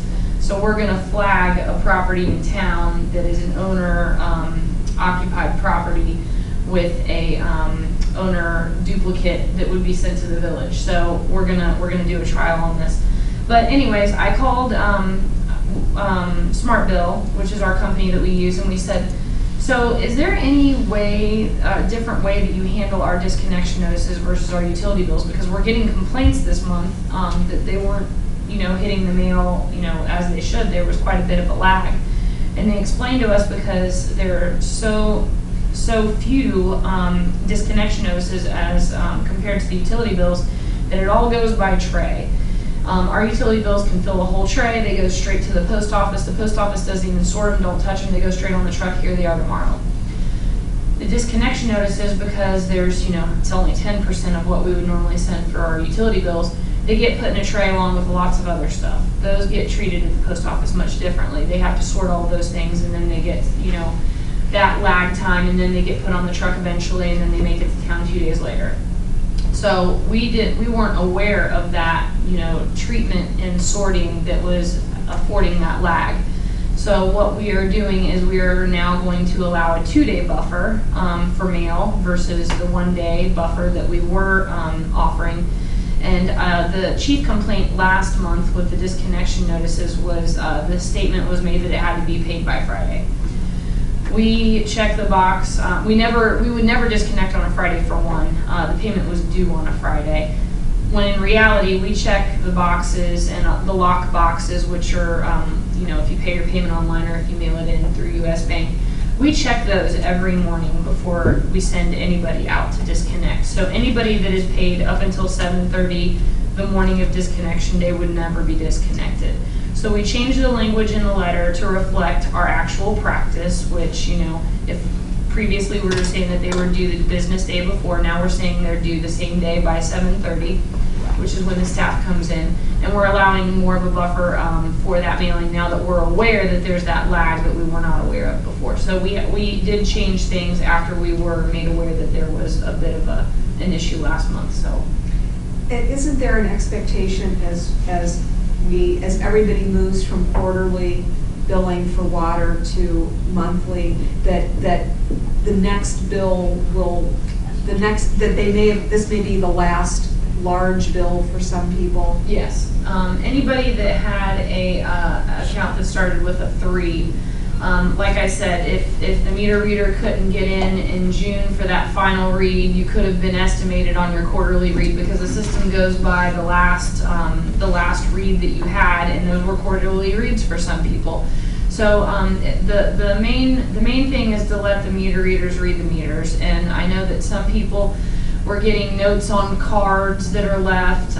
We're getting some people that are pretty angry because the meter reader can't find their meter. We have a brand new meter reader, and he can't know that your meter is behind in a utility closet inside, or it's outside behind a giant lilac bush. So just please be patient with the meter reader. Our longtime meter reader has been out for some time, and we've had a new guy that just started that's been here for about a month and a half or so. So just please be patient. But it is important that we read your meter, because otherwise, if we don't get an accurate reading, we can't detect leaks. we might be estimating you higher than what you should be, so those are pretty important factors, but yeah, with the quarterly and monthly. What about the cards? Yeah, we do. The meter reader will leave cards, but the chief complaint right now is that people shouldn't have to read their meters. So if you are receiving a card, then that could be wise because they can't find your meter. And if you can and you are able to read your meter, that would be great. Otherwise, if you could just call us and let us know where the meter's at, we can send them back out with the exact location of the meter and we can do it on our own. But yes, we will leave cards if the meter reader is unable to locate your meter. And a lot of people are getting confused by that because they've never received those cards before and they don't know what to do with them. And that's because he's New meter reader. He's new and Brian may have known where the meter was, but he doesn't.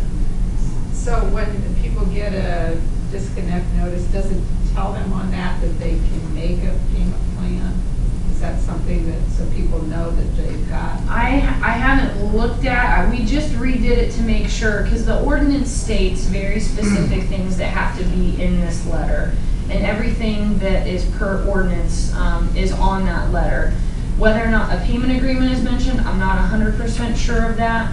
But I do know that I had a hard time fitting everything per ordinance in that letter. So I'm not sure if that's in there or not. I kind of feel like if you can't pay your bill and then you get a disconnect notice, it could maybe feel like there's nothing I can do except let it get disconnected or something, you know what I mean?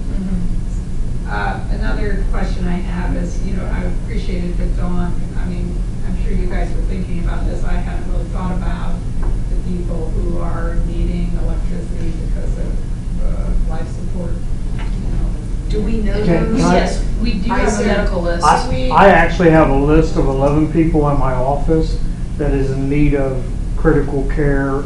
But I wonder, I mean, people go on oxygen, say, for example, all the time. All they have to do is notify the police department, and they update the list. Yeah. I get an updated list every time But I'm wondering if I somebody's wouldn't at it. necessarily have thought to do that. Well, I have patients in town, and like I didn't think to tell them, you might want to let the. Maybe the newspaper can. What about what Nick is doing on HRC? His list that he's collecting? It's just, it seems like a piece of information that we keep needing to let people know, because it's not something I had really thought about as a nurse, taking care of people. You might want to let somebody know in case there's an emergency. I mean. I think Melissa actually noted it in one of her pieces of information. Yeah, I'm just saying we should try to say it very publicly. So Promote it. Promote that, because people.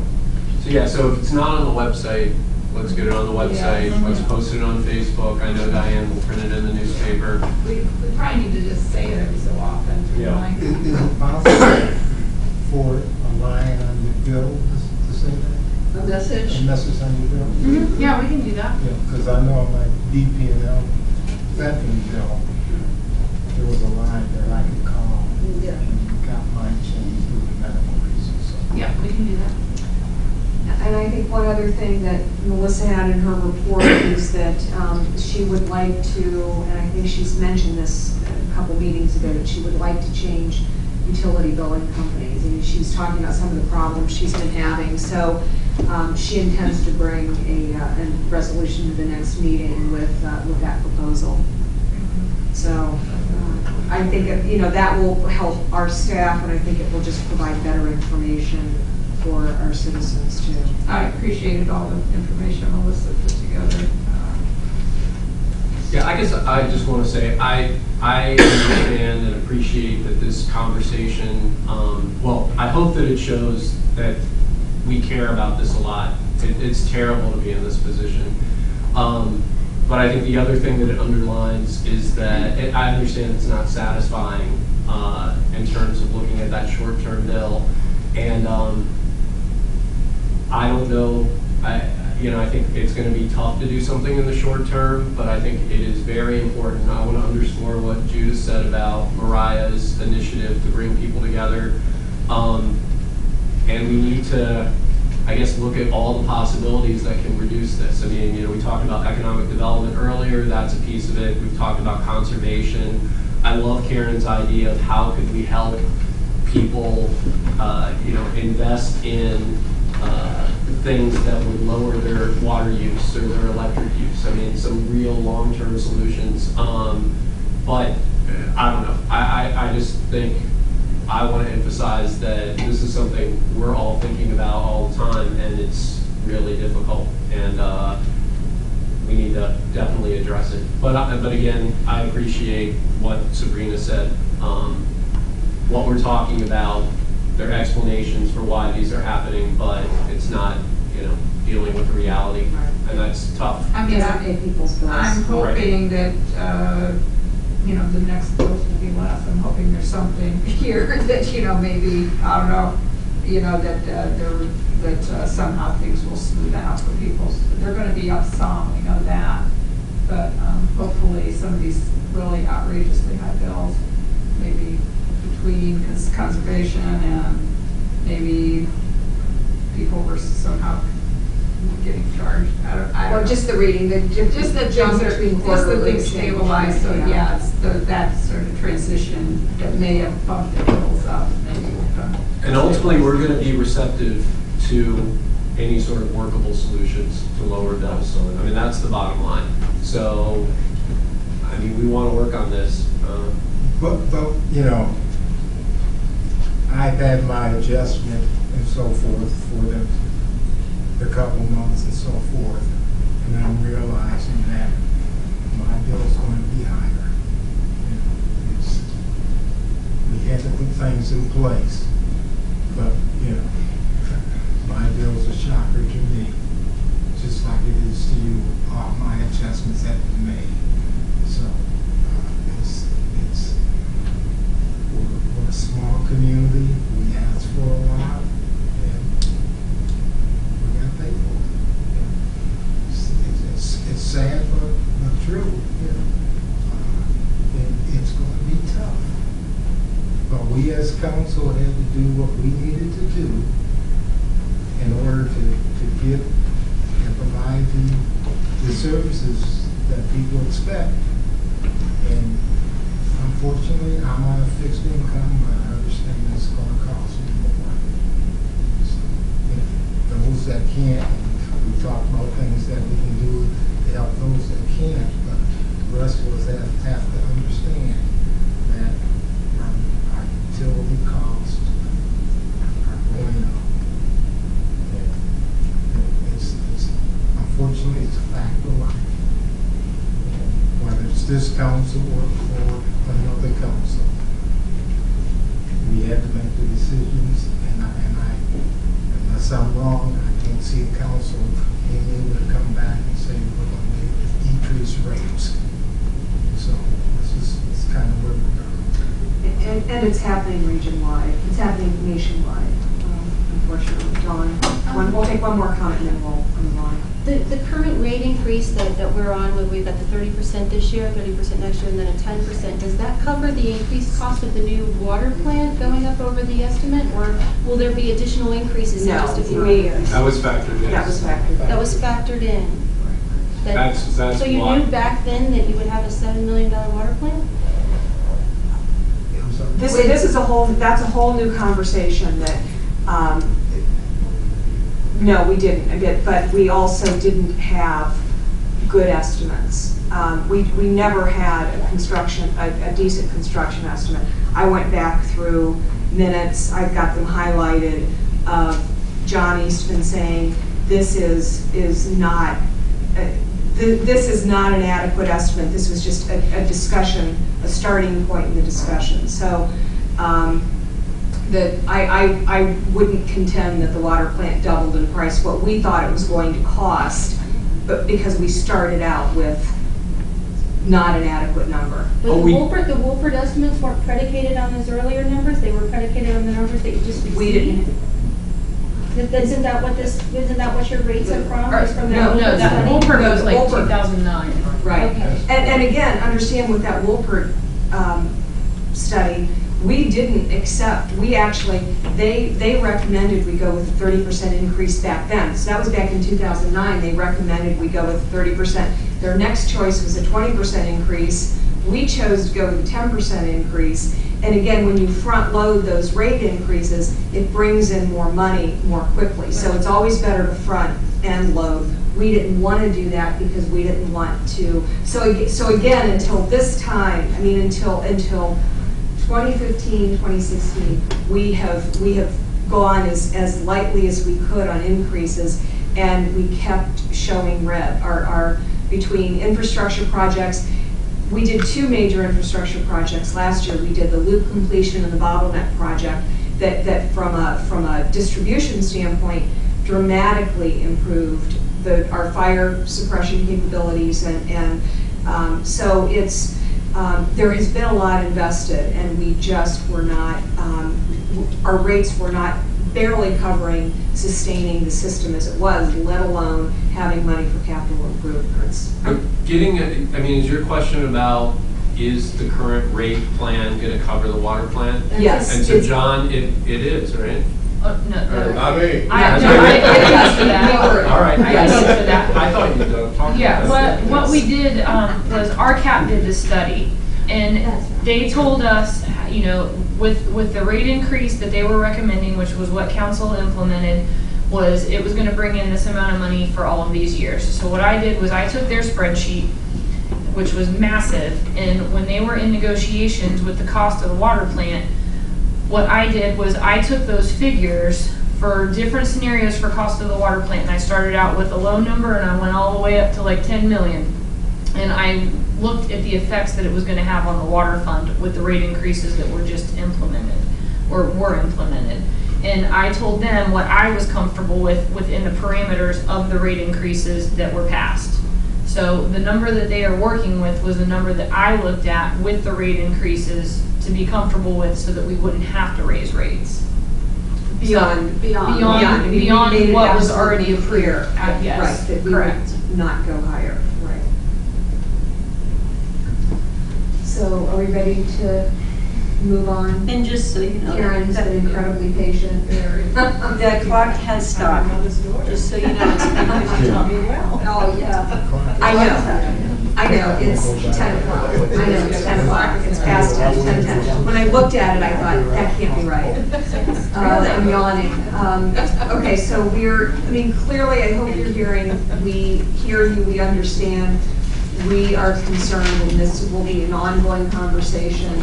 We have different approaches, and Mariah, thank you for taking that on. I really hope to be able to create a nice community initiative here with lots of community feedback, because I know there's a certain group of people that like to come to village council meetings, and that leaves a lot of people out. So that's one of my main goals in this, and I'm hoping to work hand in hand, with you folks to be able to relay a bigger message, I guess, and hopefully find solutions. Sounds great, thank you. Mariah, if you would, email me and let me know how that goes, and I will give you my card, but I don't have it. You can email me off the village website. Okay, thank you. Thank you. Okay, next item under new business is a request from AACW, which is happening on September 10th. And I don't have my paper here. Here it is. So it's 19th annual AACW Blues Jazz and Gospel Fest, September 10th. What are the hours planned, Karen? Why don't you come on up? I was dead for a second. You can imagine. I got over or something. We're going to start it at 4 o'clock.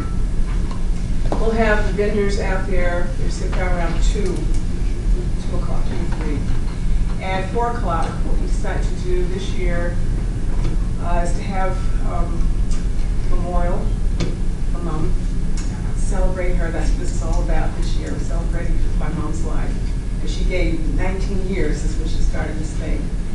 And when we with AACW since 92, because it started in 91, John says. So it starts at 4 o'clock with the memorial service, and there will be a proper Episcopalian. That's what she was, and that's what she wants, and she wanted a big party. So we decided this was the best time and place to do this. And then 5:30 will go with music. Pardon, on the 10th, on Saturday, because of Thursday, we'll have Gospel Fest at the First Presbyterian Church. And then Friday, we're going to do our Blues, B-L-O-O-Z, Blues and Poems. That will be down at Kurt's. Down at the Emporium. The Emporium, thank you. Yeah. And then, and that's backdrop blues with poets, and it's all right. But anyhow, then our festival day is that Saturday. And during the day, we're going to have workshops throughout. Like Guy Davis is coming, and we're going to do one at the brewery, which is going to be a lot of fun because it's going to be didgeridoo and harmonicas and all kinds of things. And I always put in everything we do. If you don't have an instrument, we're going to have a kazoo and just so it's for everybody, 8 to 80, and we're trying another one, which I don't talk about the other ones because they're kind of like a little private surprise for everybody. But we'll have them in different places throughout the day, and then 4 o'clock we start. So. And what Karen is asking is that we waive the fee. The fee would be the rental fee for the Bryan Center would be $235. Plus an additional $30 deposit. Is that unless you waive the deposit? Yeah. Well, if we waive it, we waive it all. I would Well, it's just a deposit, right? So you correct. It would be returned. Yeah.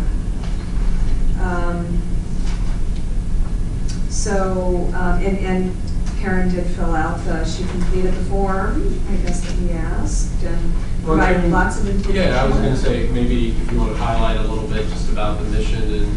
Yeah, you know, my voice said everybody counts, and she meant that, really, from the bottom of her heart. What she was. This is getting a little heavy for me now, okay? This is getting a little emotional, so, yeah. Don't ask me too many. Okay. Okay? All right. Well, I think, everybody's looking forward to it being back. I think hopefully everybody in this room has been to Blues Fest and knows what it is. So we generally do it over at Antioch, but this year we're having, I have to say because I'm an Antiochian as well, and so therefore the reunion is that weekend. We have always done it every year, the first weekend after Labor Day. Then we try to move it around a little bit with different options, different things were happening that particular weekend. And then another time they tried it because in August, and it was so hot, they said, no, that's not going to work. So then we tried it at the end, so back and forth, and we have found when we have moved it around, we lose our artists, because you got to book them. A lot of people, because I was getting these punches too, a lot of people buy tickets and they fly in for the festival. And a lot of them are buying these tickets 6 months in advance because they always know it's the first weekend after Labor Day. And they were saying, oh no, it's going to be the 26th of the such and such, and oh, such and such is not coming because so it became just a real, fiasco. So we decided this year, this is what it is. We have folks coming in from all over the planet for this too. So well, I'll help you highlight a few things that I think you. are awesome. One of those being, our village value of being a welcoming community and thinking about diversity. Obviously that's what this event is about. I love the education component, and that's one of council's goals, is to provide youth programming. And that's good because I'm a music educator. Yes. Yes, all over the planet. That's exactly right. And I love the idea of the village hosting the event myself. So. And I wanted to have a home because that was becoming a situation for us. Is that where are we going to do this now? Antioch has that locked down on us. Then we went to this place and that place here in the village. And because we're going to have, can you have a blues festival without a beer garden? Not just, So therefore, so one of those places were coming up. So what we're going to do? We're going to go out of town. Well, can we go to Springfield? My mom left this as our legacy here in Yellow Springs. They want to keep that ball bouncing, so that's why, let's do it here. So that's what we need some help. That's what I'm saying. Yeah. Shonda? Yes, I've been a member of AACW almost since its beginning. And I do want to say AACW is Yellow Springs. And it's something that Yellow Springs does not want to lose. So that's why we must stand up as a community and embrace this and keep it in Yellow Springs. Because it was created by Yellow Springers for the Yellow Spring community. And it would be a shame if we do not keep it here. Thanks, Shonda. Yeah. So Does anybody want to make a motion? Well, on Saturday, it's going to be at the Bryan Center? On the front lawn here, yeah. Oh, okay. Yeah, that's what I asked because it is rain. This rain. In the event that it does, we have inclement weather out there. If you can come inside down to the gym. I'm gonna ask. I don't know if it's rented for something else or not. I mean, What I do know is that it was rented. I mean, this day for the Bryan Center has turned over two or three different times. It was rented for something that was canceled. Actually, two things that were both canceled. Cyclops was supposed to be here. It's moving over to Mills Lawn. There was supposed to be a yoga thing here. That was canceled. So I have a feeling that it's not booked, but I mean, that's going to be something that Sam's going to have to say. Yeah, you would have to check with Samantha Stewart or Nell downstairs in the youth center. Usually, right now, Sam's out of the pool most of the time, but Nell is usually down there in the afternoon, and she should be able to help you out with that for sure. Okay, one thing I was going to ask you, something too, you all, because I think I was told 10 o'clock is the cutoff time. Yes.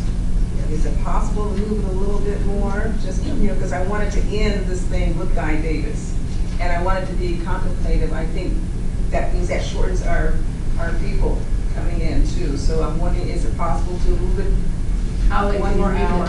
If it's possible, 10:30 to 11 o'clock, this would be quarter till. I mean, I would finish 8 to 10. I would be for us doing all we can.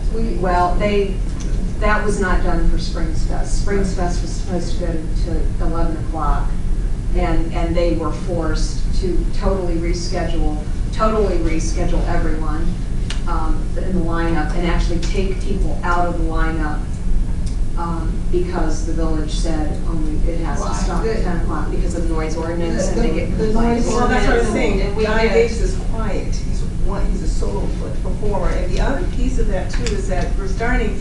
The reason I'm asking because we are going to put the Honor My Mom at 4 o'clock. That period. I didn't have that hole there. It would have started early and done a completely different thing. But because we're going to start it at 4 with the memorial service, that's why I'm asking that, so that we have a really. You guys might want to keep your issues clear here. So, I mean, it might not set a great precedent if council makes a decision to alter the time frame. If they can get thrown back to Patty, that's fine, but the request is for the waiver. I just want to caution you about setting that precedent. But that's been the precedent of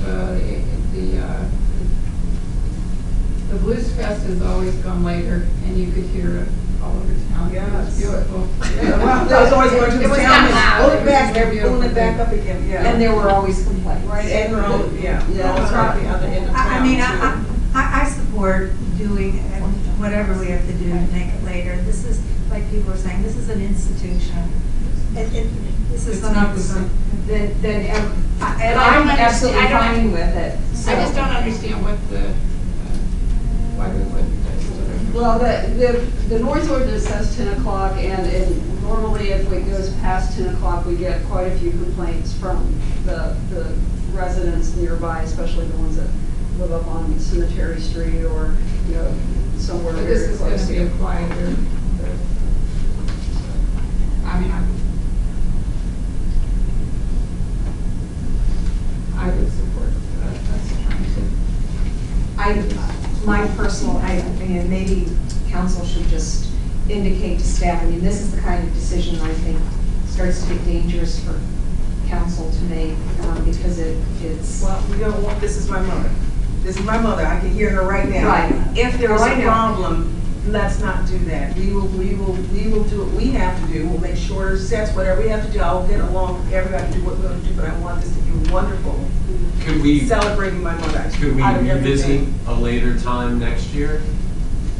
Can we revisit it? I mean, give some time to talk about this. I see, but I'm just saying as far as this. But they're going to have. No, I know, that's what I'm saying. I'm saying maybe if we thought about it for next year after, talking to folks. I don't know. I personally feel 11 o'clock should be is a fine time for, I don't know, we can look at the ordinance, I don't know, but it is gonna have to be across the board. I mean, you know, we can't say one event can go till 11 and another event can't. So we're going to be making an across the board decision. Right, I mean, that's, I think the pause here is just, you know, again, we've said no before, and being fair. It's just that it's been such a long. Well, I don't know, I mean, sometimes you can make exceptions. I think Sure. everything has to be exactly. Well, believe me, I've been a big supporter of this happening, so, yeah, that's, I have a question for Karen. But you're only wanting it to go late because of the memorial for your mother, right? Yeah, So it's not like an annual thing that you would want it to go later. It's just this time around, it seems early. Usually, when we're out here at Antioch, that's a whole different space and place. Right. So therefore, I know that last year we finished it, it was 10. It just seems like to Well, me it got rained out too, that was the other piece, But then also, if there's a problem and if people are complaining, I'm sure that we're willing to work, you know, thing, but like you said, towards the end, it's gonna be quieter, it's gonna be more mellow. It just seems like if we're just talking about this single time here, at least, you know, we can revisit this later, but if we're just talking about this specific time for Faith, I think, you know, I'm sorry, Diane, for getting again, put a little note in Meet the Red of something really nice, just a little excerpt that says, you know, sound ordinances lifted in honor of Faith for an hour. Yeah, and I'm sure there'll be some people who are a little peeved that, you know, can't make everything. Or maybe not, if it's if it's as quiet as you expect it to be. If you don't hear anything, what's the complaint? So the fireworks. I move that for this AACW Saturday night, September 10th, that we make an exception to allow it to go until 11 o'clock. I was actually talking about a motion on the thing we're actually supposed to be voting on. Okay, I move that motion. That we waive the deposit and the $235 charge for the Bryan Center for AACW on September 10th. Yes. Second. All those in favor signify by saying aye. Aye. Thank you, see y'all at the pool festival. Okay. All right. Everybody have a good time. And, I mean, how did we read this? How can we? But you know, it's weird to me because the most lot they use is fireworks, and that goes to 11, or 11:30. Personally. Are we finished this meeting? Yes, thank you. You would for now. Well, energy on me. But what did we decide? Did we decide the fireworks is an exceptional one? Yeah, I guess it is because it is. It's starts at 10. And Yeah. it's very loud here. All right, well, Just roll over. do you want to finish your motion? The motion that I just made, I'm putting back on the table that this one time for AACW, we allow the event to go to 11 p.m. In order. In honor of Patriot. Second. All those in favor signify by saying aye. Aye. Thank you. Thanks. Thank you. The fireworks is, that is.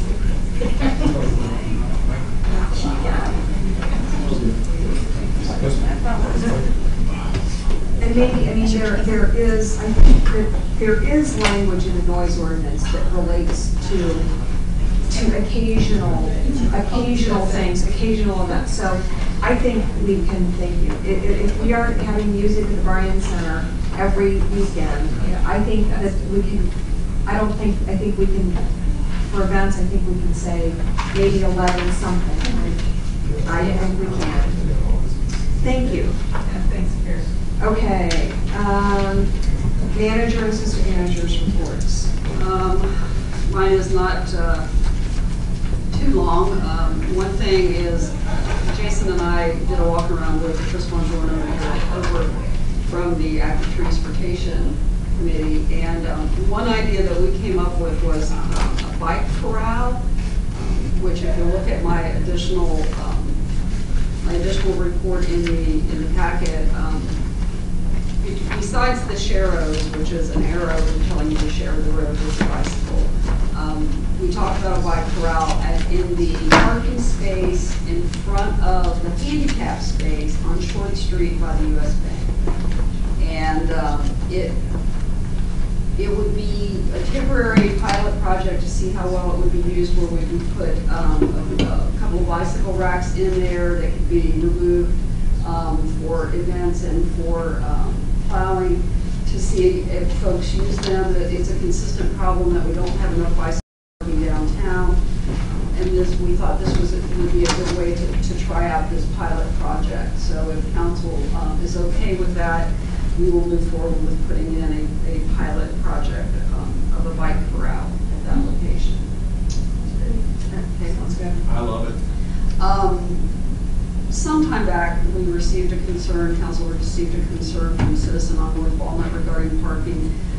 We have checked that out, and it does seem like normally it's okay to park on both sides of Walnut, North Walnut, but during events it does get quite congested there. So the question is, does council want to make that parking on one side of the street only, or because it is not a persistent problem and only seems to be during special events, to leave it the way it is and allow parking on both sides of the road? I'm not sure where you're talking. North Walnut Street, north of Dayton Street, up past the laundromat and on up towards the brewery.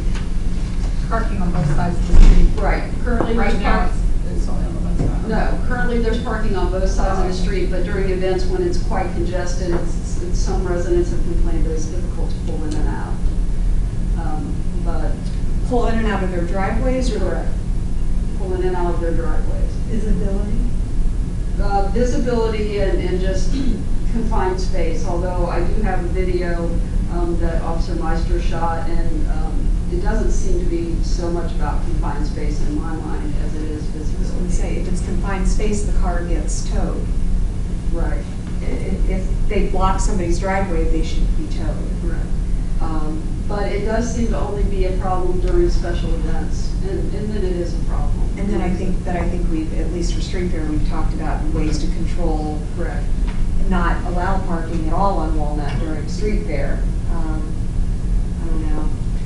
And besides, I mean, can someone also get a ticket? I mean, If they're illegally parked, but I think part of the issue with the citizen was that it's just difficult for them to see backing out because cars are lining both sides of it. So. But do we have one citizen complaining, or is it the whole area saying that I believe we had two. one side of it? I believe we had two residents complaining that that was it. See, because my concern is, if the rest of the folks aren't aware of that issue, and then all of a sudden they see there's no parking on Right. the side. And that is a concern because right now people do park on both sides of the road. Residents park on both sides of the road. What did Officer Meister show? He had a video of during a special event, and the cars were pretty much lining both sides of the road. But a car was backing out of the driveway, and he didn't seem to have any trouble backing out as far as the width of the road. So he was able to get in and out of his driveway. So it's more of a visibility issue, I think, for those two residents that were concerned. Not to change this. Yeah, it seems like it's. Okay. And then the last thing I have is the regular. I know, pull it back in. The last thing I have is the note that's going to be in there until December, and that is that the planning and zoning office will be closed for most of the month of December, because Denise has a lot of family things that she has going on, and she decided to take her time off then. Melissa, anything additional? Nothing additional. Everything's been covered, so I'll pass the torch. Just, if you folks want to give the nod to Chris Piper, you can go ahead and do that. If you do not, I can put it in the paper and we can attempt to find someone to apply for that position. Got kind of a recommendation in the... That's for the BCA. Correct. Judy, will you, whose duty is it to make that recommendation to council? Well, it's kind of mine, because there is not a person who does that. So when it comes to EDA, I do it. And planning commission, I often will do it, just because it kind of makes it a more neutral thing, because it's a council decision. That body doesn't make a recommendation either way. With those two commissions, they are required by ORC. The longevity is significant in those cases, and the body's knowledge is significant in those cases. It's not. Do we have, remember how we, with planning commission, we have a alternate? Do we have that for BCA? Yeah. No. I mean, there's not a council person. Correct. There is not a council member of BCA. So they basically come to you and you present it to us. So Chris is interested in. Correct. I'm sorry, but Yeah. So he wants to. But Dan is also the alternate and might be interested. That the alternate moves up only if there is not, that position is not filled. But I guess I'm questioning, does the alternate usually come to the meetings so that they're? The alternate's been pretty active historically. Well, I've been there's someone always. The recent history you've been at. That board seems to have somebody missing. Somebody missing, somebody refusing, some. Oh, I see. So you're pretty busy. So it's a pretty active alternate. Okay. But we're talking about his term. Okay, he has said he wanted to continue. Correct. And normally when they say that, we just go ahead. No. Correct. My point about BZA in planning commission is that specific to those two commissions, there's a body of knowledge required for those commissions that is different from any other board or commission. That's why I wrote it the way that I wrote it. You all can decide you do not want to do that, but that is why I'm recommending in that direction, and that wouldn't be the case if it was HRC or. How many years has he been on? He's been on one term. Which is how many years? I mean, I think generally it's a good idea to open up the bid, and if they're the most qualified person, that's the person we're going to choose. Or if there's, I mean, I guess, I don't know. I would support having him be on for another term. It's nothing. Since he's only been on one term. Yeah. And hopefully Dan will continue. I think that something that's happened with the alternate positions is that they're as active on the commissions as if they were a member. So I think that that's really brought a lot to all of those commissions. That was a good idea. And also a lot of continuity if somebody does happen to miss a meeting, and then they can sit in and know what's going on. I do think Judith's point is valid, though, in terms of just giving people opportunity, with the idea that the best qualified would be the Yeah, choice. it's nothing about Chris. I don't, it's nothing about any particular person. It's just, I think that sometimes it kind of freezes the process a bit, where that person who's already been there, is kind of the go-to. And so just as a process, I think it's better to open it up person. I can be voted. Your call. I'll abstain. I'd like to make a motion that we extend Chris Frankfurt's term for another 5 years on the BZA. I'll second that. What do I do when I'm going to abstain? Can I still call the vote? You call the vote. Okay. All those in favor signify by saying aye. Aye. Aye. Abstain. Abstain. Did you get that? I got it? Okay. So can we just kind of say, so your report's up. Can we just kind of say if there's any highlights in the board and commission reports for somebody to say, or does anybody, do we want to go through all the board and commission? I need to say something about the human Well, wait a relations. second. Okay, but wait. Jerry, do you have anything about planning commission? No, we didn't meet. Okay, go ahead then. Yeah, so I was at the last Human Relations Commission meeting, And the main thing I wanted to highlight was we had a large group of citizens who drew up a letter with recommendations about our local justice system.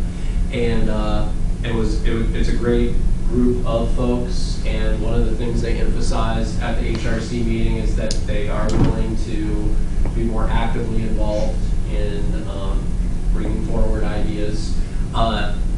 I think it would be great to have that letter in the packet. I thought it was going to be in this packet, and so maybe we can make sure that that's in the. And was that the letter from HRC itself or from the citizens group? The citizens group. Yeah, so I think it would be good for all of council to see that. Citizens It came. Yeah, so this was, John Gudgel is I think one of the leaders of the group, a few others that really were actively involved, and a lot of, yes. Yes. So it was an extension of the 365 project. But they made it very clear that they want to help, and they had some good suggestions. So we definitely want that letter in the next packet. I'll definitely have to send it to me then. Right? No, I know. I'm surprised it wasn't sent. It's not on you. I don't know why it wasn't sent. I thought it would be. But yeah, I thought that was great, and so. I think Kate sent it to me just before the meeting, so I can get it. Okay. Do you have any other commission you want to report on, Brian? I think we got the main work product from the ESC in our, on the table. So arts and culture didn't meet. Okay, Judith? The library commission, well, Patty was there. They were talking about the roof and north side drainage, ceiling tiles, condenser alarms, masonry repair, south window wall, waiting for funds for that improvement. Loose railings and the food forest garden is looking great. So they're just a lot of little repair issues, which Patty basically said the crew was busy in the summer with all the mowing grass and so on. I think the committee was getting a little like, when is this going to get done? But she was explaining that once the weather gets a little cooler, that staff will be available to make those repairs. Okay. And the energy board did not meet. Mary Ann? Well, I'll just pull out a couple things from the Wellhead Commission. From the Environmental Commission. Well, one is working on the wellhead. Secondly, EC is going to be losing one of its members, so I would, Jessica D'Ambrosio. So I think it would, and there is someone who's expressed interest, but I would like to have that notice in the paper, the interest in members, people who might be interested in the Environmental Commission. And Deward will be coming to one of the upcoming council meetings to talk about the climate action plan. I think that's in September, we said. And the Beaver Management Task Force met, and they're working on looking at how to get the water flowing in the stream that leads into the glass run. Okay. Thank you. Can I just add, since Mary Ann made that request, if we could add to that advertisement, the Arts and Culture Commission, and also probably be good to see if community access panel folks interested would be out there to bring them off hiatus. Okay, I have MVRPC and Green County Regional Planning in the packet. The chamber, we do have a meeting this Thursday, 9 o'clock in the morning at the Senior Center to discuss holiday planning. So if it's open to anybody, but it's specifically going to be talking about what we're going to do to bring business to town and to encourage local shopping and activities during the holidays. So please come to that. Okay, future agenda items. Looks like we're going to have a busy meeting on September 6th. So we've got Shook coming to talk about the water plant, and we have a number of ordinances. Looks like planning commission things. Yes. Number of planning commissions. So Jerry was probably aware of those. And then, starting September 19th, we'll be hitting the budget. So we've got a busy fall. We need to add one item. It won't take long, but just to let everybody know that we're paying attention to it, which is the medical marijuana legislation.